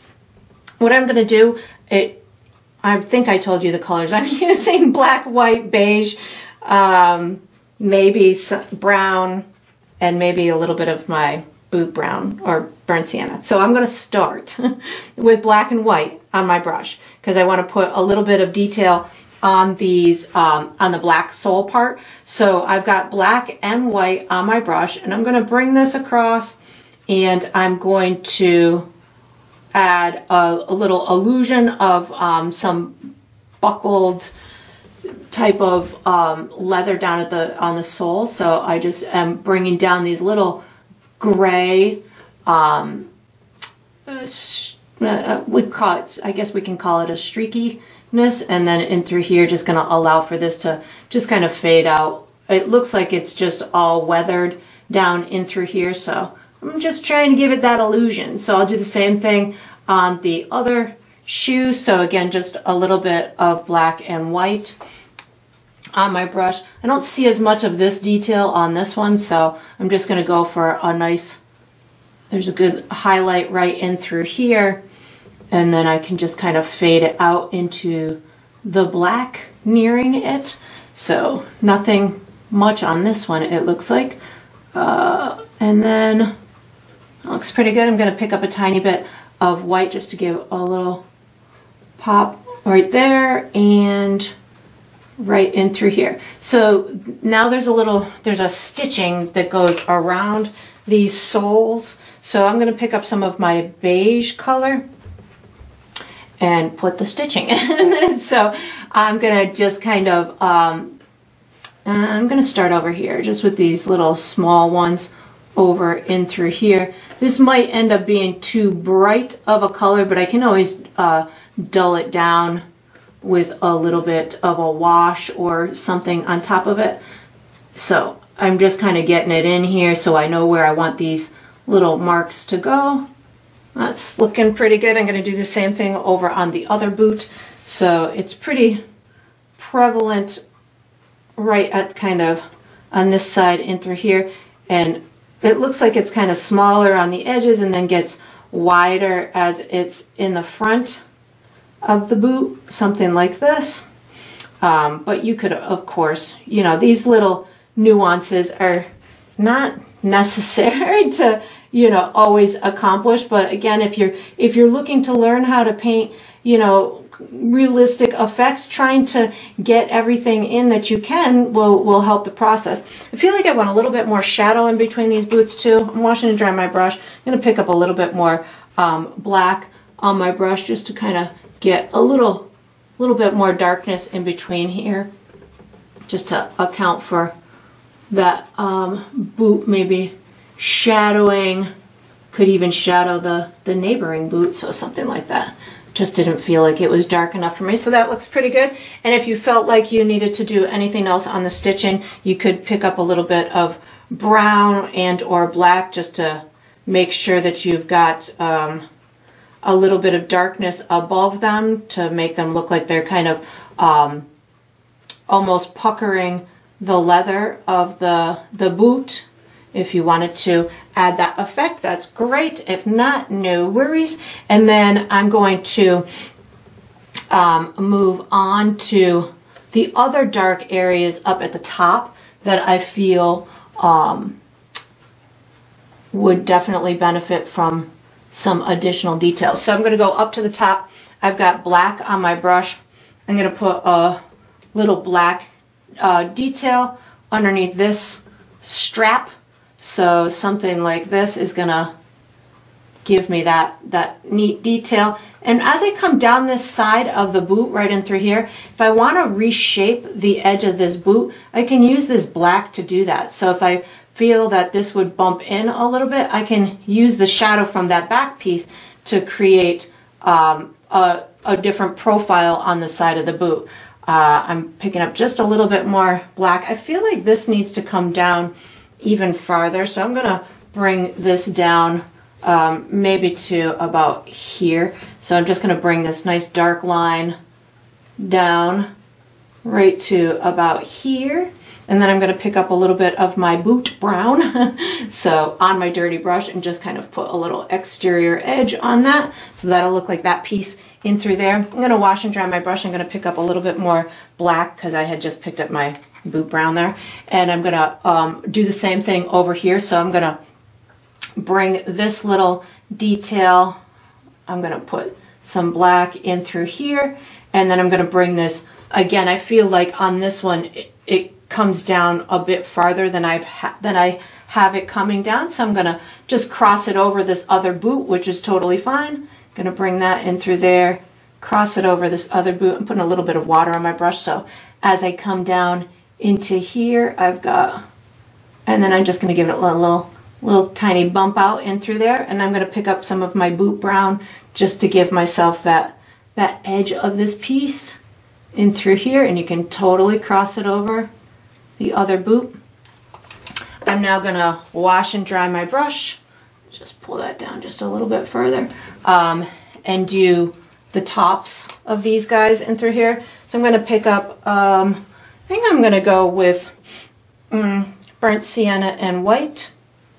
So burnt sienna and white, just to give myself a bright kind of top to these little guys in through here. And again, you don't have to go for the same exact color as I'm going for. I'm just going for something that is going to resemble the rest of the boot, to give myself a little highlight over on this left-hand side, and that's about all I'm going to do with that. You can certainly, make any little adjustments that you feel are necessary. I do need to finish this little piece here, so I'm just going to, I wipe my brush off. I'm picking up some of my boot brown just to kind of close this off. The wall might have been seen behind there, but I'm going to have kitten fur that's going to kind of overlap this, so I just want to make sure that it's finished being painted. That looks pretty good. Same thing with over here. I'm going to pick up a little burnt sienna and white just to make sure that I have a little bit of a detail over in through there. That looks good. So now I'm going to start adding my little design to the boot. So for me, when I'm trying to emulate one for one, granted these are pretty wrinkled, so we've got a lot of liberty to digest and to make things not exactly perfect. But when I'm looking at the photo versus here, I'm just going to try and give myself a couple of key points and dots, and then I can create the design around that. So I'm going to use my my beige to do this, and I'm going to use it with water. So the water is going to help me with my fluidity, but it's also going to make it a little transparent. So when I'm on the lighter side of the boot, my design will be lighter than it is on the darker side because it will take on the color that's underneath it. So that's where I'm going to be utilizing that the water to my advantage. So I'm seeing a couple of key points on the design element. I'm going to come down from this V about an inch, give myself a little bit of a marker, and I'm going to just make a bunch of markers right now, and then I will go from there. So a couple of little dots in through here. I'm also seeing in this center area, and again the boots are a little bit crooked from one another, so I'm seeing the next design element kind of starts in through here. I've got a little point going on in through there, and then when I come down to the toe, I've got like these little pointy designs coming. So this one, it ends up right about in through here, and then this one ends up right about here. So they're kind of turned into the viewer like this.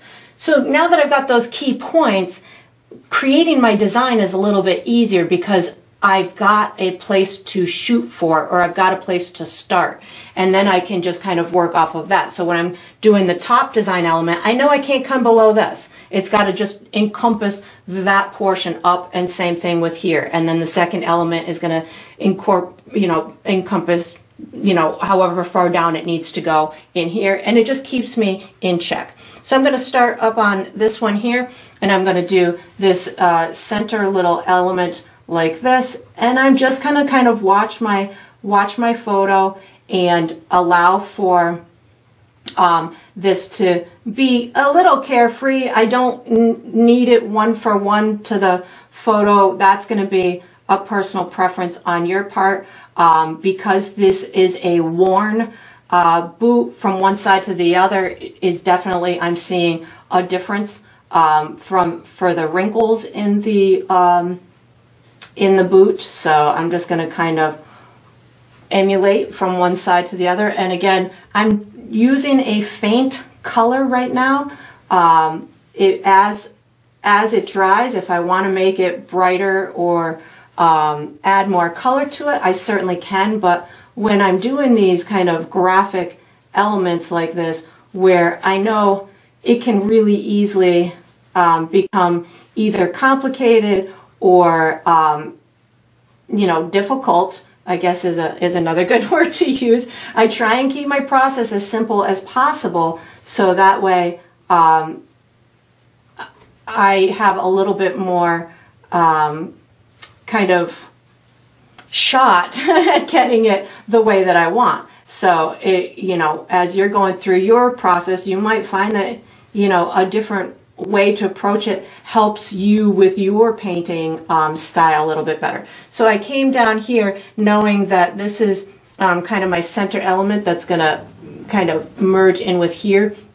So I'm watching where it's going on my photo, and now I want to kind of connect here to here, because I feel like if I go too much farther down here, I might lose where I want to go here. So something like this, and then there's like these little leaf things down in through here, or pointy things, and then it meets this guy over here.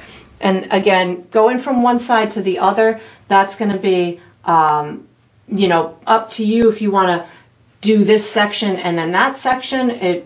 Keeping yourself kind of along the same line from one side to the other. For me, sometimes that helps out, but again, it's going to be what works best for you. What does your brain allow you to do, and what does it not allow you to do, so you can really explore your line making ability when it comes to stuff like this. And maybe you need a smaller brush, or maybe you like a different kind of brush to create these kind of effects. So again, up to you, whatever process works for you.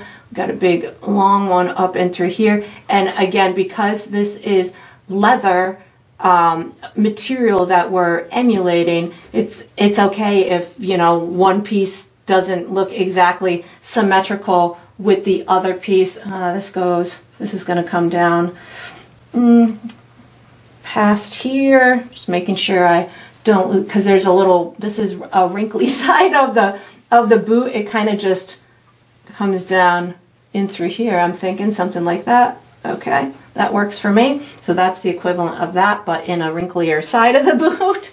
And that's, another thing that can really get confusing is especially on this type of material, one side of the boot looks one way and you think it should be exactly that way on the other boot, but because of all of the wrinkles and all the other elements involved on the other side, it gonna look different, or it can potentially look different. So just, you know, mentally prepare for that. Those kind of things that, you know, can really throw you for a loop if you're not, you know, used to doing this kind of stuff. So this kind of comes down here, and then this is going to come off and into the distance like that. So we'll do that on this side as well, but it's a little more skewed because of the way the boot is going.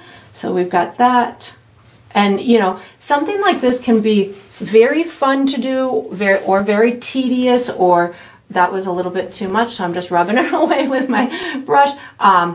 And some people love to do line work, some don't. I am one who loves to do it. Sometimes I like to take a little bit more time to do it than I'm showing you here, but that's a you know, up to you how much time you want to spend on certain elements. So this is we're gonna go something like this. Of course, I'm trying to watch that photo, but it's so different from one side to the other. So, you know, you just kind of roll with it. And if you want to make changes after you've, you know, come through it. So this has 1, 2, 3, so something like this. And you can always bring back some of those other colors as well. So I think this might have a little scoop of that going up there. Let me tackle this piece over here.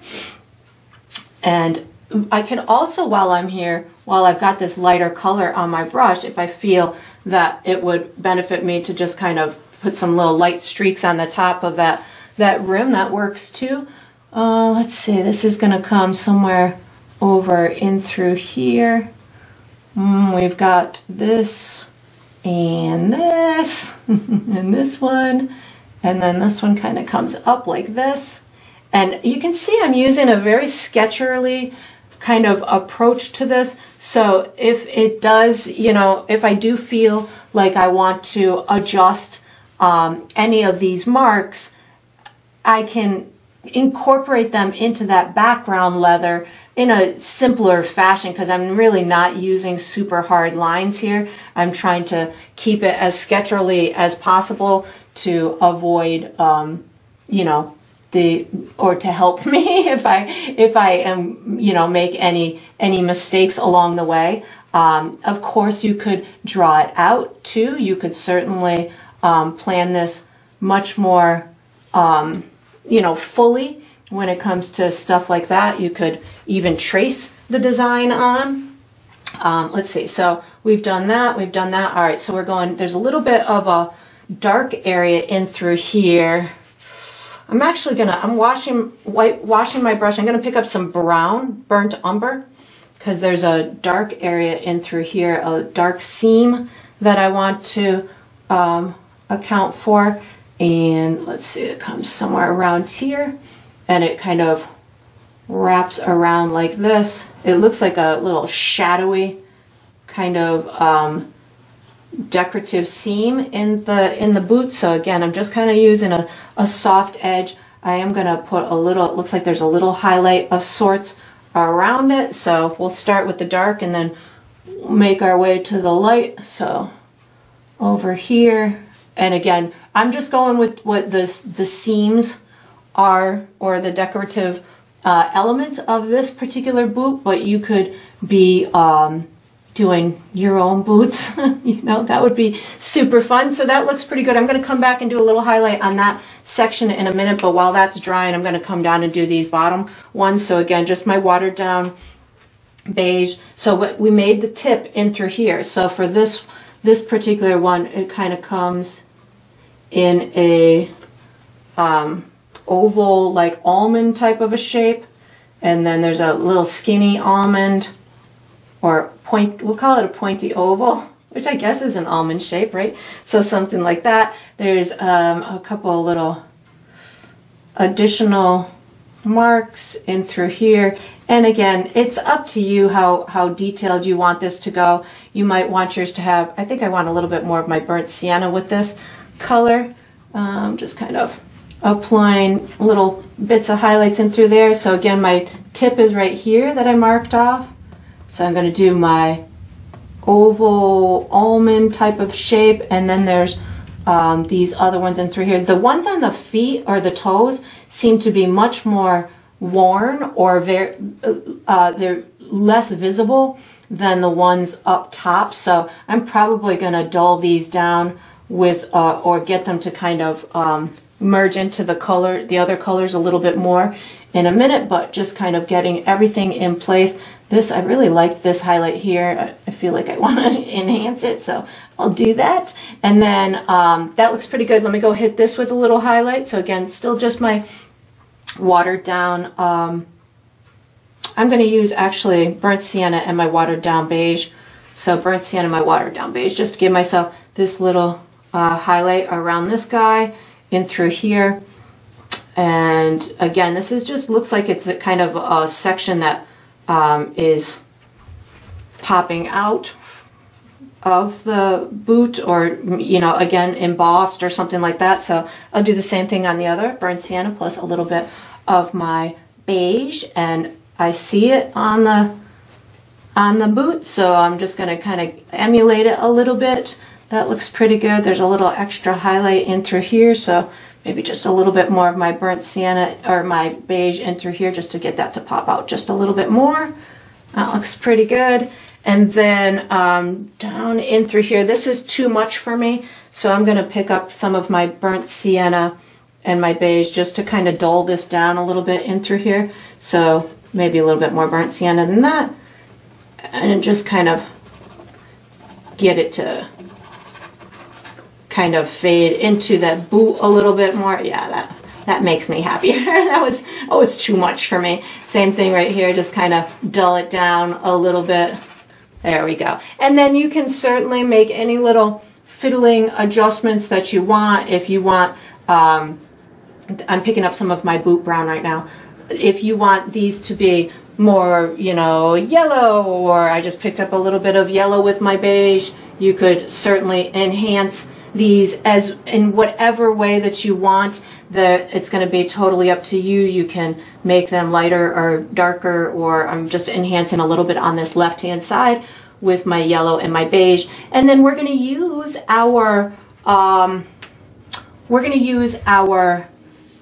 small brush, the number 1 round, for the next step. So once you've got this done, make any little fiddling adjustments that will benefit you. Then you can put this brush away, take out your small round, and get ready for the next step. Alright, so what we're going to do for the next step is we're going to paint some facial features. I'm going to use my small round. I think I called it a number 1 round when I was closing out the last step. It's a number 0 round. So I'm going to be painting some eyes, noses, and mouths. I'm going to be using this small brush with black, white, red, brown, the burnt umber, and I'm also going to use that custom sage green that we created as well. I'm going to start by putting the features in place with a little bit of watered down black paint. So I'm going to stick a little bit of water in my black paint so it's like an ink consistency. And then what I'm going to do is I'm going to I think I'm going to do this right one first. So if I find myself about halfway between these 2 ears and come down almost maybe just a little bit higher than the top of the boot, somewhere in through here, I'm going to go, or it might be right about the top. I'm going to go a little bit to the right of, so this is the center in through here. I'm going to touch to the right. I'm going to make myself a dot. And then I'm going to go about 1 inch to the left, make myself another dot. These will be the inside corners of the eyes. I'm going to then give myself a small curved line for the bottom that's almost maybe about 3/4 of an inch wide. Do the same thing over on the other side, like that. And then I'm going to give myself 2 round toppers to the eyes. So something like this will give me my top, and do the same thing over on the other side. Give me my top. And then I'm just going to color these in with black paint. So because I'm using a thinned out black paint, you're probably going to be able to see a little bit transparency to it, but I'm okay with that. I just want this to be a nice thin coat so it dries pretty quickly. I'm also going to soften the edges of my eyes so I don't have a super firm line while I have the remnants on my brush. I can just kind of go right around those edges, just give myself a little bit of softness around those eyes so they're not just a solid color. So that looks pretty good. I'm gonna then go do the same thing to the other cat. So for this one, this cat's face is down a little bit and this cat's face is up a little bit. So these eyes, it's gonna have a larger section in the forehead. So again, find myself about the center of the ears, and if I travel straight down from that, my head is a little bit tipped, I can actually find myself right at the corner of our left, the eye on the left, and then I'm going to go to the right of that about almost an inch and then up just a smudge. So I've got these below the top of the boot, so just so you know how far down they are. And then I can do the same thing with giving that little curved line for the bottom portion of the eye, something like this. And then these ones look a little bit more round compared to those ones, so I'm dipping that bottom edge down a little bit further. And then I'll give from that corner of the eye, I'm going to give a upward kind of circle. From the corner of the eye, give an upward kind of circle. And you just want them to be similar in size. They don't have to be exactly the same, but similar works. And then I'm just going to color them in with my black paint. And then while these are drying, I'm going to go work on my noses and my mouths. And again, just kind of giving myself a light, soft edge to the exterior of those eyes, and do the same thing over in through here. So again, just thinned out black paint, and then when I get to those edges, just kind of dust my brush along so I can have just a little bit of a soft edge in through there. So I'm going to wash and dry my brush, and I'm going to put some brown paint on it, so burnt umber. And again, just a little water in it will give you a nice kind of thinned out version. I'm going to come, it doesn't really matter which one you start with, so I'll start with this one over here. So again, this cat is tipped a little bit, so I'm going to find myself a little, the center of the eyes, and then come to the left just a smudge, and then I'm going to come down, I would say maybe about 1/4 to 1/2 of an inch, somewhere in through here. This is going to be the top of the nose. I'm going to come down from that, maybe about another 1/2 of an inch. That'll be the bottom of it. And then I'm just going to give myself kind of a little curve like this. The bottom part of cats' noses usually kind of looks like a little V, so I'll do that. And then I'm just coloring it in, again, with a very thinned out version of my brown paint. I kind of went outside my line there, so I wiped it away quickly with my finger. Then I'm going to take a little bit more brown, bring it down here like that, and then just give that little mouth kind of like an upside down little V. And you can bring this, I would say, out maybe just a little bit past the corners of the eyes in through there. And you could even just kind of soften this line so it's not a super harsh line, just a dark line in through there. I'm going to do the same thing for my other cat. So find myself the center between those eyes. I think I had a little bit of white on my brush there. The center between those eyes. So somewhere in through here. And this one is going to be maybe about 3/4 of an inch below that. So somewhere in this vicinity is where I'm going to give my little curved line like that, and then just bring it down in a V. Again, we're seeing this one at a little bit different of an angle, so it's a little bit more squatty of a nose, and then a little kind of bring down there, bring these two down in through here, and then just kind of soften this up a little bit so it's not just a firm line. So now that I've got that done, I'm going to go ahead and finish the eyes. I'm going to wash and dry my brush. I'm going to go to these eyes first. I'm going to be using my sage green color.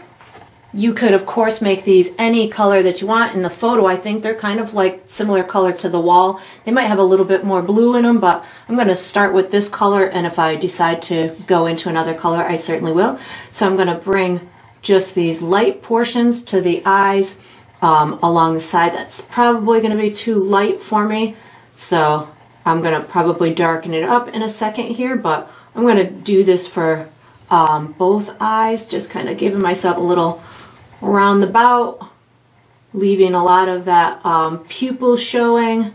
That looks good. I'm going to do the same thing on the other eye, so I have similar, because they're pretty similar in the photo. I'm leaving some of that darkness around the edge of the eye. These cats' eyes are pretty wide open. I don't know if they're surprised or excited, especially this one on the left. His eyes are really wide open, so we're gonna put some big colored parts to his eyes. But again, I don't have a lot of, oops, I don't have a lot of paint on my brush, just allowing for myself to have this nice kind of sketcherly color here for these big pupils. I am going to add a little bit more darkness to this color, so I'm just going to add a little bit of blue and yellow into my sage, so it's just a little bit darker for me, so I can have some actual color in the eyes. So I just made a little bit darker of a version, and again, you could have your color whatever shade you want. These cats, we're just going to give them these pretty light bluish green eyes in through here, and then just adding a little bit more of that color to these guys in through here. I've got to put another layer on those pupils, so I'm going to wash and dry my brush because the pupils are not fully executed right now. So I washed and dried my brush, picked up a little bit more black, make sure that I've got this colored in as much as I want, and if I have any exterior areas around the eyes that I want to soften with that black, I can certainly do that. Putting a little, making this pupil look as big as the other one.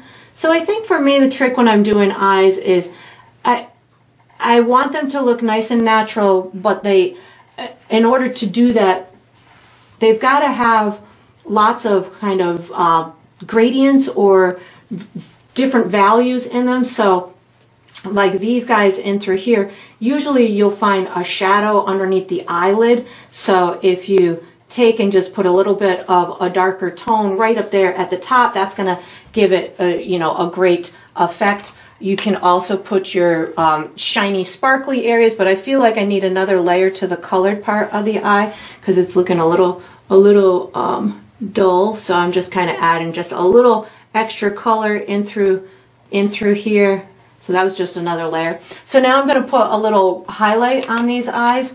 I'm going to use, what am I going to use here? I'm going to actually use my beige color as my highlight. I didn't say I was going to use that. I'm using my beige, and I'm just going to kind of go across that eyelid, or the colored part of the eye and the pupil just a little bit with this beige.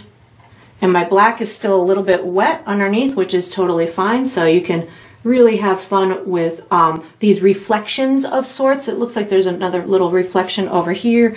So I'm just kind of following what I see in the picture. There's little reflections all over, because I think earlier I said something about there being multiple light sources, and these eyes are confirming that. And there's multiple reflections. Now I'm going into white and just going to put an additional little sparkle. I'm going to put the little sparkle up and through here. This is a more dramatic sparkle than there is in the photograph, but I feel these little kitties, they need their little sparkles in their eyes. So we're going for a little bit more of a sparkle than we see in the photograph. So something like that and like this. And then I'm going to go ahead and finish those noses. I'm washing and drying my brush. This guy over here's got a cute little pink nose, so I'm going to make a pink color with red and white. I'm going to be using this pink later in the ears, or in the ears. So whatever you make, just make a little extra for later. So a little bit of red and white is going to make me a pink tone. I'm going to stick this at the top of this nose and just get this to kind of fade out into that fur. I'm also going to put a little bit of this down by the cheeky areas, right in through here, and maybe a little bit on the top of that bottom lip area. I'm going to pick up a little bit more red with my pink right now. So I have red and pink on my brush to get this a little bit darker down at the bottom side of the nose. So a little bit of red and pink is giving me a little bit darker of a tone. And then I'm going to pick up, just get this little, I'm kind of outlining my nostrils right now. I'm going to pick up a little bit of brown, wiping my brush off, picking up a little bit of brown, give a little darker nostrils in through here. Little tiny dark nostril in through there, and then a little darker line. So the first time I used the brown, it was thinned out and it became transparent, which is great because it gives me these different values in it. And now I just used it on its own and it made it a little bit darker. I just picked up a little bit more red with a touch of brown on my brush just to get the bottom of this nose a little bit darker as it's meeting that little indent place before the mouth. There we go. So, and this guy over here, he's got a brown nose. So I'm going to wash and dry my brush. I'm going to pick up a little bit of my burnt umber to get this inside darker.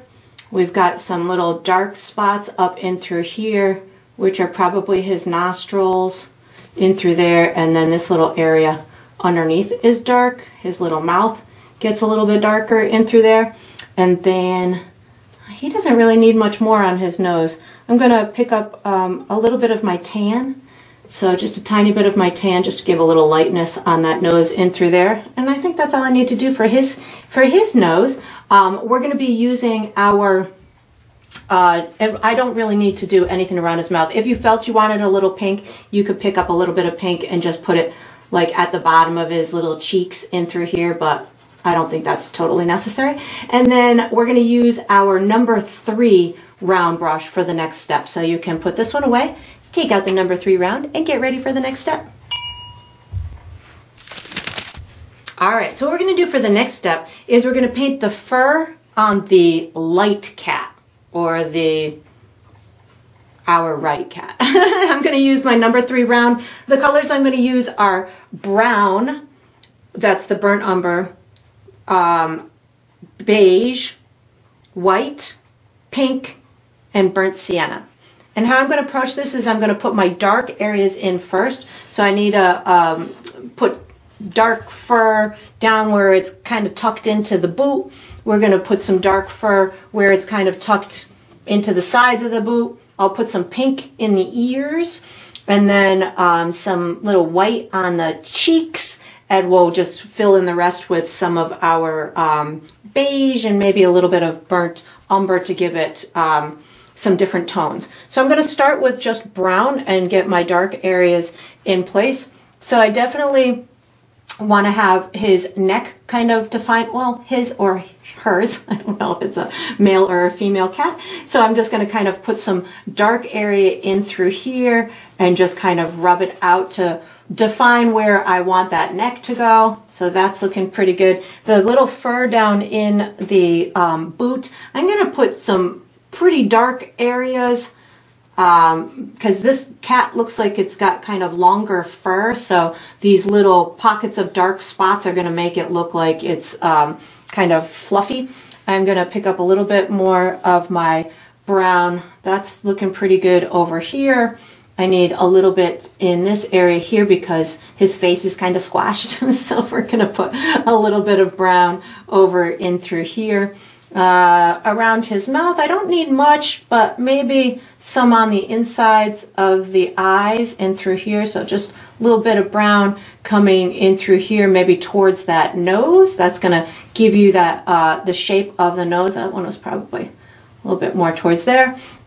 And then I'm seeing some like burnt sienna type of tones throughout his fur too. So I just wiped my brush off and picking up just a little bit of burnt sienna. It's almost as if where these shadowy areas come out into the fur a little bit, or into the lighter areas of the fur, they look a little bit more burnt sienna to me.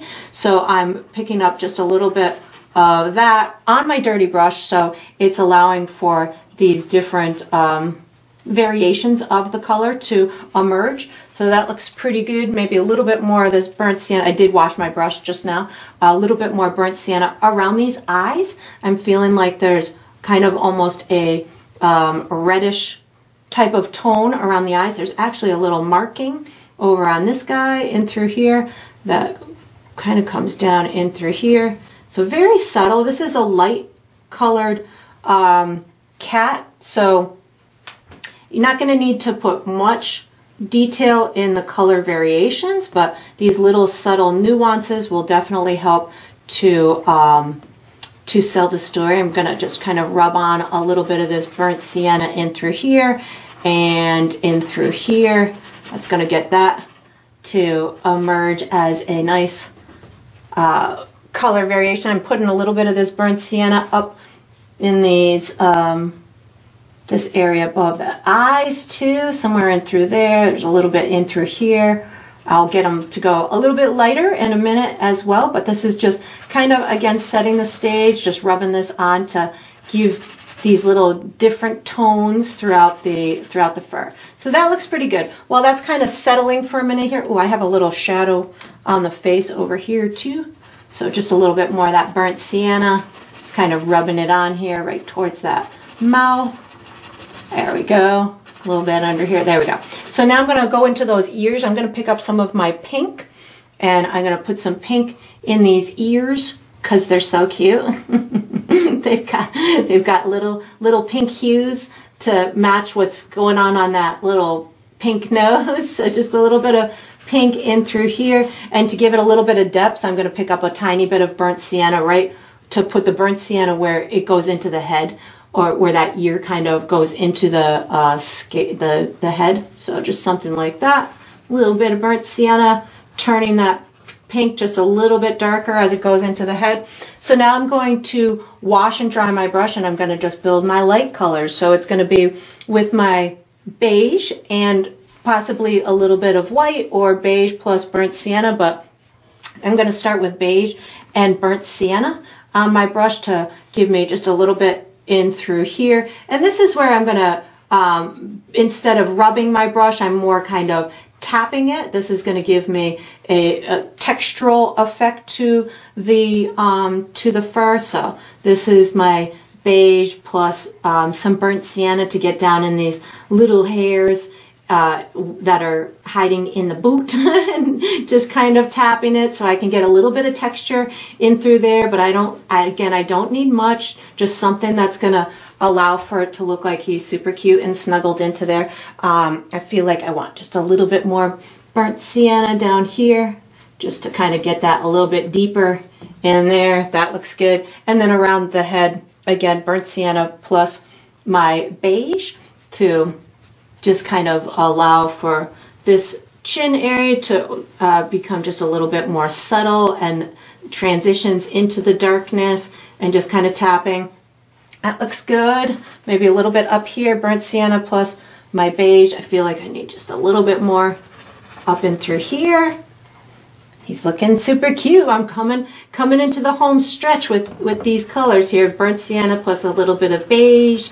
And then you can see I didn't go near the front part of the face too much yet, because I really want to reserve my bright highlights for that. So that looks pretty good. I'm going to also put a tiny bit of my beige and my burnt sienna right at this little top of the head to give myself a little bit of color variation up there as well. You could also bring it a little bit in the sides of the head and through here like that, maybe a touch up here. This is going to give you that little fluffy look and get those colors to just transition out of the darkness into the brightness, which is what I'm going to put on in just a second here. That looks cute. All right, so now I'm going to pick up beige and white, and now I'm going to start working my way into the bright stuff. So I see some bright stuff going on in through here, also in through here. So this is going to be where the light source, wherever that light source is hitting the cat's face the most, and where the cat's face is protruding the most to the viewer. So I've got it in through here is a little bit lighter. You could also be using a little bit maybe of your tan color if you are going through this and it's not really translating exactly as you had thought it was going to. You could add another tone to it by using that tan color. I'm going back into white plus my beige to get this bright area right on this left side of the nose. something like that. Well, I feel though there's a little here too, and then just kind of rub it out and keep this brightness over here on this left side. There's a cute light spot right above the eye too, so that's going to help bring the expression into the cat. So as you're doing animals, that's one thing that I feel is pretty darn important, is keeping that expression.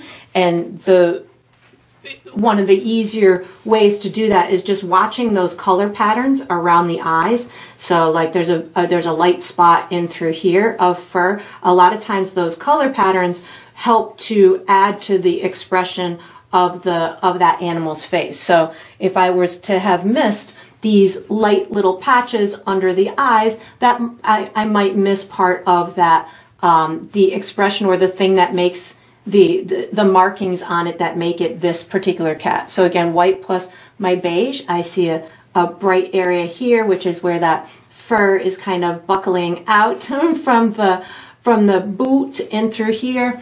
And then I've got some white up at the top. Well, I think this is more white plus my beige up at the top. And as you're going through this, if you wanted to add a little bit more of a yellow tone to it, you could certainly add a little bit more yellow into it. I feel like I might want to add a touch of a yellow hue to it in a minute, but right now I'm just kind of getting my base color pattern on here as much as I feel is necessary. So just a little bit more of my beige and white and a little bit of my burnt sienna just to get that texture in the face and through there. And then my ears, I'm going to add just a little bit of white in my beige to kind of cross over these guys in through here, something like that. And this is where you can start to add that fluffy stuff on top of the ears. I just picked up a little bit extra white just to give myself some bright fluffy stuff on the top of that. I can add a little bit on the top of this ear in through here. So these little additional pieces of hair or pieces of fur as you're going through this process is going to allow for all of that dimensional element to appear. If you can work from the dark to the light and just adding these little bits of extra fluff that's lighter on the outside of an area that's darker, that will help you to create that dimensional element to it. And then I just feel like I want a little extra maybe of a yellow tone here. So I'm gonna mix yellow and white just to give myself kind of like a little light yellow tone, maybe a little bit more yellow than that. And maybe a touch of red so it doesn't turn too in your face yellow. So maybe like a light kind of peachy tone. That looks good. So if you're going through the process and you're saying, I feel like it needs a little bit more color variation or a little bit more deeper of a tone, that's what I was just looking to have happen. So I went back into my original colors and just added more pigment to it. So I added a little bit more yellow and a little bit more red to it so I can have those additional variations in the tones. If you need it darker, you can add even more. So even more, a little more yellow and red, and that's maybe just a little bit more yellow because that's too pink, and that's going to help to deepen those tones and give those additional variations in the fur, in the contours of the head. So I'm digging this color that I just am adding to it now. And then I would definitely, as I'm you know, kind of closing in on feeling good about the colors here, I would definitely let mine dry, and then I'm adding just a tiny bit more of my burnt sienna. Let mine dry and see if there's any additional depth that I want to put into the fur. Maybe like right now I'm just putting a little bit more of my burnt sienna, maybe just making sure that little crease on the side of the eye is good. And then we're going to be using this same brush for the next step. So once you've got this done, and of course keep adding, you know, if you feel it needs a little bit more brightness, keep adding that brightness, maybe a little bit on this side of the nose because my light source is over to the left. I think that looks pretty good. And then we're going to use this same brush for the next step. So you can just wash it and dry it and get ready. All right, so what we're going to do for the next step is we're going to finish the fur on the other cat, or the dark cat, or the cat that's on my left. I'm using my number 3 round brush. The colors I'm going to use are burnt umber, black, beige, white, and maybe a little burnt sienna as well. So I'm going to approach it similarly to how I approached this cat, which is working from my dark to my light. This one's got dark in different, similar but different areas. He's a darker cat, so, or she, I don't know what it is. So definitely lots of darkness underneath the chin as the cat is sinking in. The inside of the ears is not going to be pink. It's going to be more of just a brown color. It also has little kind of cute dark fur along the edges of its ears. So we're going to just have fun adding a lot of darkness to it. And it's got some fun white stripes and white markings around the eyes too. So we're going to be just following the color pattern that is in the photo. So I'm going to start with a little bit of brown and black on my brush. And I'm going to come right down into this crevice here because I'm just going to do it really dark going into this boot. So that way I don't really have to do much to it, just kind of give it maybe a little bit of texture. I need to figure out where I want the chin to go. So I'm going to come a little bit down, I would say maybe somewhere in here is where I'm going to put the chin. And I'm just going to kind of watch my photo to see where the side of the face kind of ends up. So I see that over on the right, if I just kind of travel to my nose, somewhere in through here, this is kind of where I feel the side of the face kind of ends up. So I'm going to just kind of give myself almost like just a loose sketcherly outline of the face. It kind of dips in where that mouth is, and then we've kind of got the little chin in through here. So that just gives me kind of my barrier as to where that face goes. There's a big shadow coming out of the boot onto the face. So I'm going to just go really, really dark in through here with my black and my brown. I just picked up brown on my dirty brush, so I might still have some black, but I just really want this to be pretty darn dark right in through here. It's going to almost kind of disappear in this little corner in through here. So something like that will get me going. I see some dark stuff on the eyes as well. So from this corner of this eye, I'm going to just pick up a little bit more brown on my brush. Somewhere in, oops, just put my hand in wet paint. Somewhere in through here, I've got like a dark marking on the cat. I'm going to put in place my dark markings on the face right now so I can stay in line with that. The nose kind of comes, I can almost draw a line from the corner of the eye to the corner of the nose. I could do that. How convenient. I'll do that on both sides. Something like that. That just keeps, I can see it on my photo, so I'm going to put it in the painting. It's got some dark marks coming down in through here, and then the corner of this eye is pretty darn dark, so I'm going to just pull this down in through here. It's like a little curved mark. So I'm just keep picking up brown paint at this point. I have another marking over on the other eye coming out from here. It's kind of more in almost a horizontal line, and then it drops. And then this is super dark down in through here. I'm going to actually pick up black for this little corner in through here.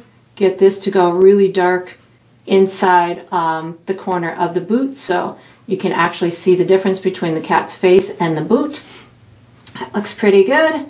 Bringing this right up to the boot, and then this is just going to kind of fade into that fur. So there are also some dark marks on the face and the ears. I'm going to go inside the ears right now with, I'm going to wash my brush. I'm going to go inside the ears with some brown paint and just get that drying while I go put the other marks on it. So I've got some, looks like there's a bunch of brown up in the upper portion of the ear. It's probably further down, obviously, probably disappears in the head itself, but from the photo, it looks like there's a lot of white fur or lighter fur that's actually on top of that. So I'm just going to put it in through here. And then over on this side, I see a couple of dark streaks somewhere around here in the ear. That looks pretty good. And then around the ears, I'm going black and brown with a little bit of water on my brush. There's these fun little fluffy pieces of black or darker fur right around these these ears. So I'm just kind of putting that in place so I can have it out of the way.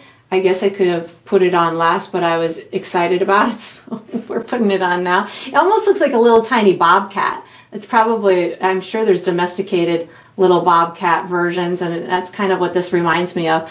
And I'm seeing a bunch of little tiny dark fur coming out these sides. So this is producing an easy way for me to get these little dark things in here, these darker hairs. I feel like I'm seeing them in the photo along these edges, and it's an easy place for me to kind of start and just kind of pull them out. Again, watered down black paint is what I'm using right now.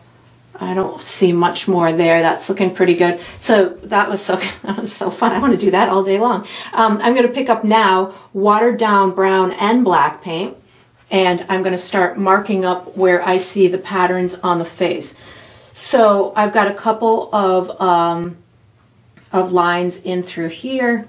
So we've got one there, and then this forehead has a bunch of little dark areas in through here. So I'm using my light base as just kind of the foundation, but I'm adding all of this dark hair on top of it, or fur on top of it.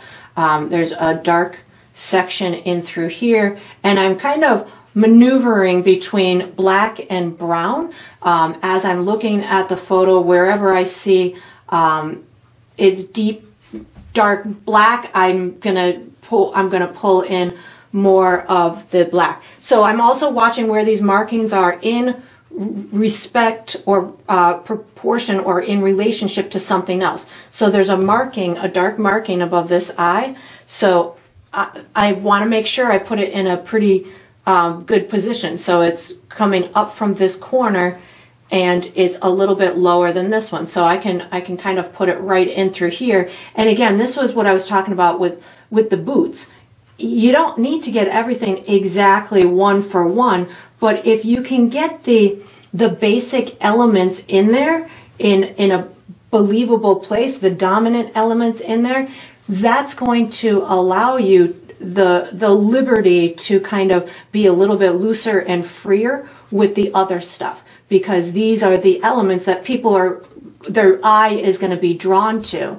I feel that this nose needs a little bit of darkness on it as well, so I'm just kind of rubbing my brush, the remnants on my brush, kind of along this nose area, a little bit down that center. And when I get to the areas where I want some darkness, but I don't necessarily want to add more paint to my brush, that's where I can just put a little bit of water on my brush, because I know I have a dark color in my bristles right now, and that little bit of water on my brush is going to help just kind of release a kind of a transparent version of that paint onto the animal. So we've got some in through here. I need to pick up some more brown, because we definitely have some markings in through here underneath this eye.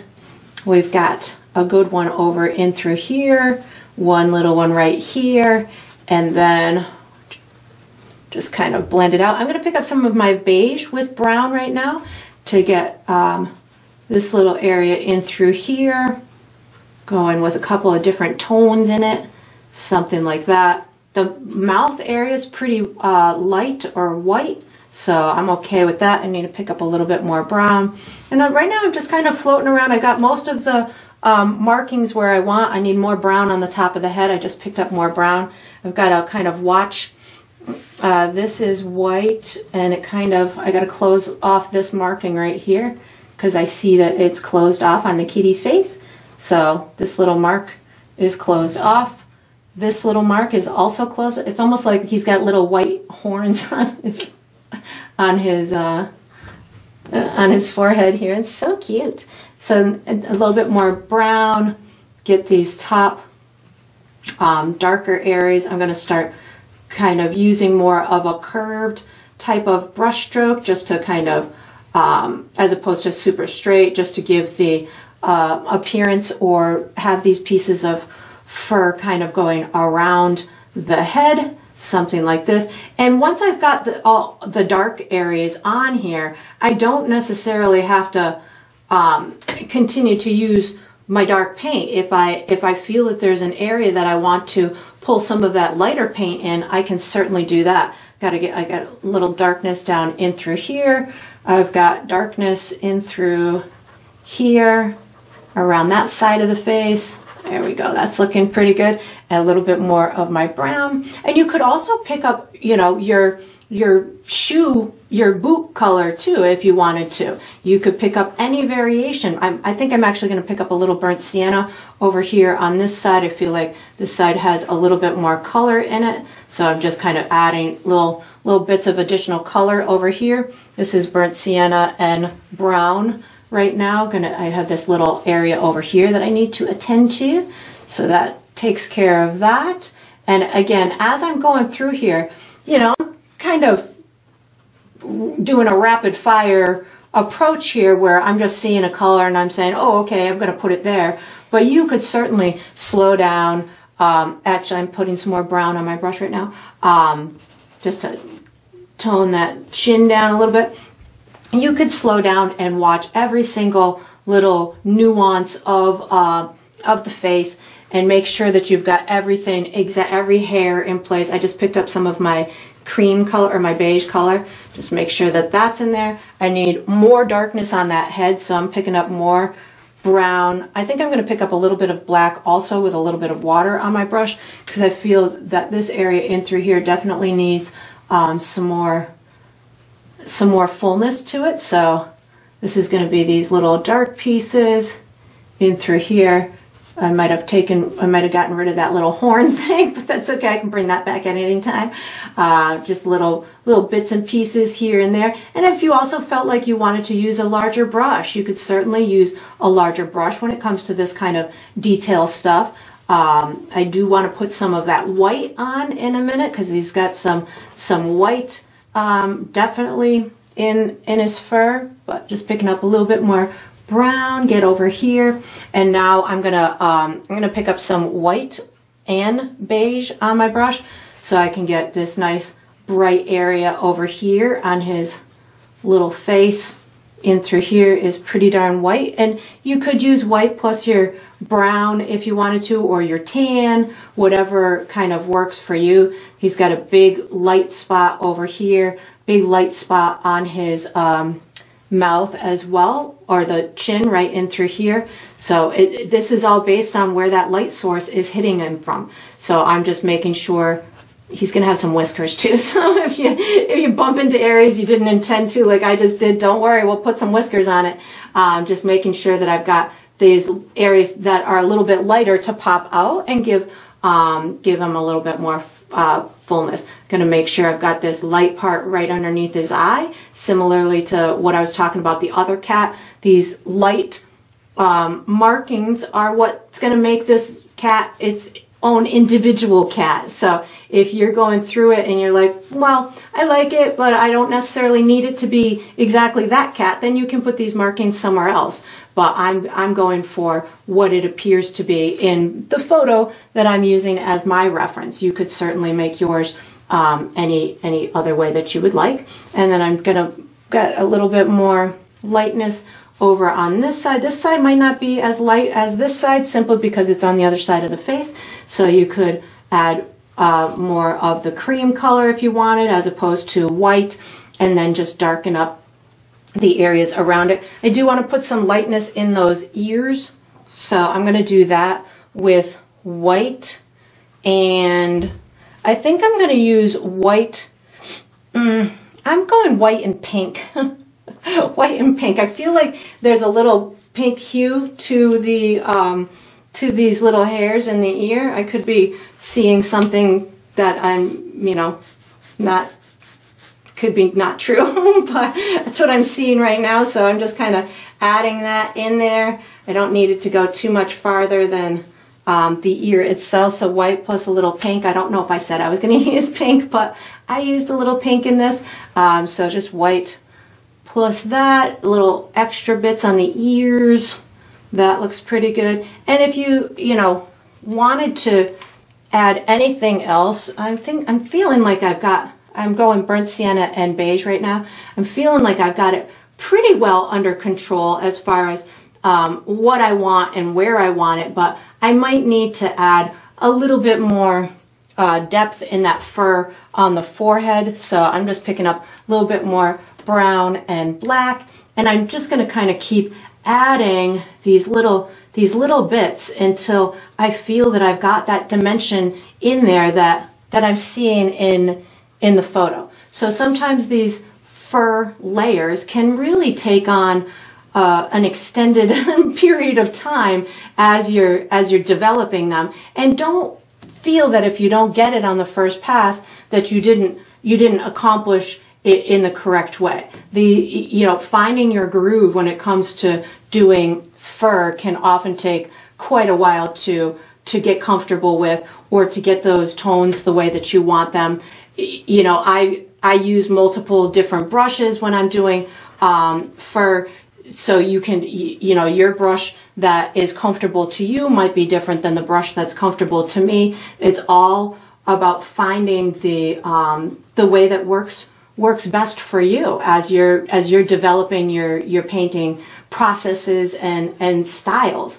And then I feel I just need to add a little bit more over in through here, and then just finding where you feel that something might look a little flat or needs a little bit more information to it. I don't feel like this color should be the same as this color, so I'm going to add a little bit more darkness down into here. Maybe not all the way, but something down there to just kind of adhere to it the way that it looks to me in the photo. And there's so many different shadows on this photo, so I'm feeling like I'm doing a pretty good job in through here, adding a little bit of lightness to this side of the eye. And then I'm definitely going to put a little bit more darkness in this nose, so I just picked up a tiny bit more black because I feel that the nose is not popping the way that it needs to. It's just kind of almost disappearing in his face. So if you know, even though you already did the nose, if you feel that you need to add those kind of details to it, don't feel that you can't. You know, once you're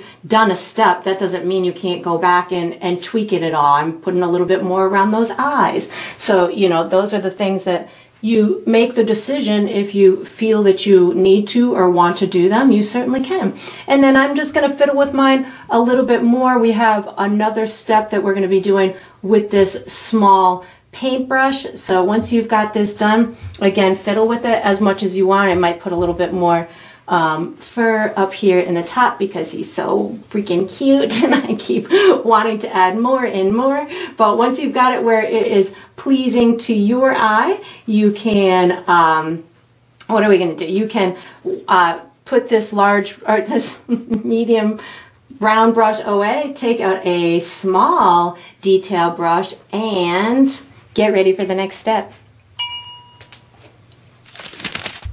Alright, so what we're going to do for the next step is we're painting whiskers. I'm going to be using my small detail brush, my number 0 detail brush, and I'm going to be using white paint. I'm going to be using this with a little bit of water in it, so I'll just put a little on the side and put a little water in it. When I do my whiskers, I say a lot of prayers and I just go for it because that's the way that they come out the most natural for me. I make sure that my paint is a nice thin ink consistency, and then I just go for it. So I'm going to start with this guy over here, and my whiskers I'm going to have kind of coming out of his cheeks, and because I'm using a watered down paint, some of them are going to be brighter, some of them are going to be darker. They'll take on a little bit of the color behind them, and that to me just makes it look a little bit more natural. So you can find your your rhythm when it comes to whiskers. You can really do them a million and one different ways. This is just my kind of way to do them in a, for me, as best of a way as I can do them, and as believable of a way. I also like to rest my hand on my canvas so while I'm doing these, so that prevents me from pushing my brush too hard into the canvas. If I push my brush really hard, that's going to make a really wide line. But if I control myself by putting the side of my hand on my canvas, that allows me to not push my brush any further than my hand will go. So that's another little trick, and bringing some out past that boot. That looks cute. I think that's all I need on that side. We're going to go to the other side and do some over here. So a lot of times we'll do little whisker holes too, but the cheeks on these cats are really light, so I don't feel that you'd necessarily see them. I do recommend doing your whiskers in different directions, so as you do them, maybe cross one over another one in a different direction, and that'll again make them look nice and natural. And whatever you do on one side, if you've got some long ones on one side, put some long ones on the other side. Some cats even have them coming out their eye area, so if you felt that you could get away with it, or that it would benefit you to put a couple up and through there, feel free to do so. And I'm thinking that's all I need to do. So we are going to be using this same little brush for the next step. So once you've got your whiskers done, you can wash and dry this small detail brush and get ready for the next step. All right, so we are on to the final step. This is the final step of every painting, which is to sign it. So I'm going to use my number 0 round brush. I'm going to sign it in the bottom left. I'm going to be using black paint. I like to sign mine with my initials, but you could of course sign yours with your first name or the date. You could make up a special symbol. You get to sign it however you want, because it's your painting and the identity of it or the marking of it. I should have used my bigger brush. The identity of it is up to you, because that's the decisions you get to make as the artist. And that is going to conclude this painting. I hope you enjoyed the process. I hope you painted yourself 2 adorable kittens who are finding a comfy spot to sit in some boots. And I look forward to painting and sipping with you again sometime.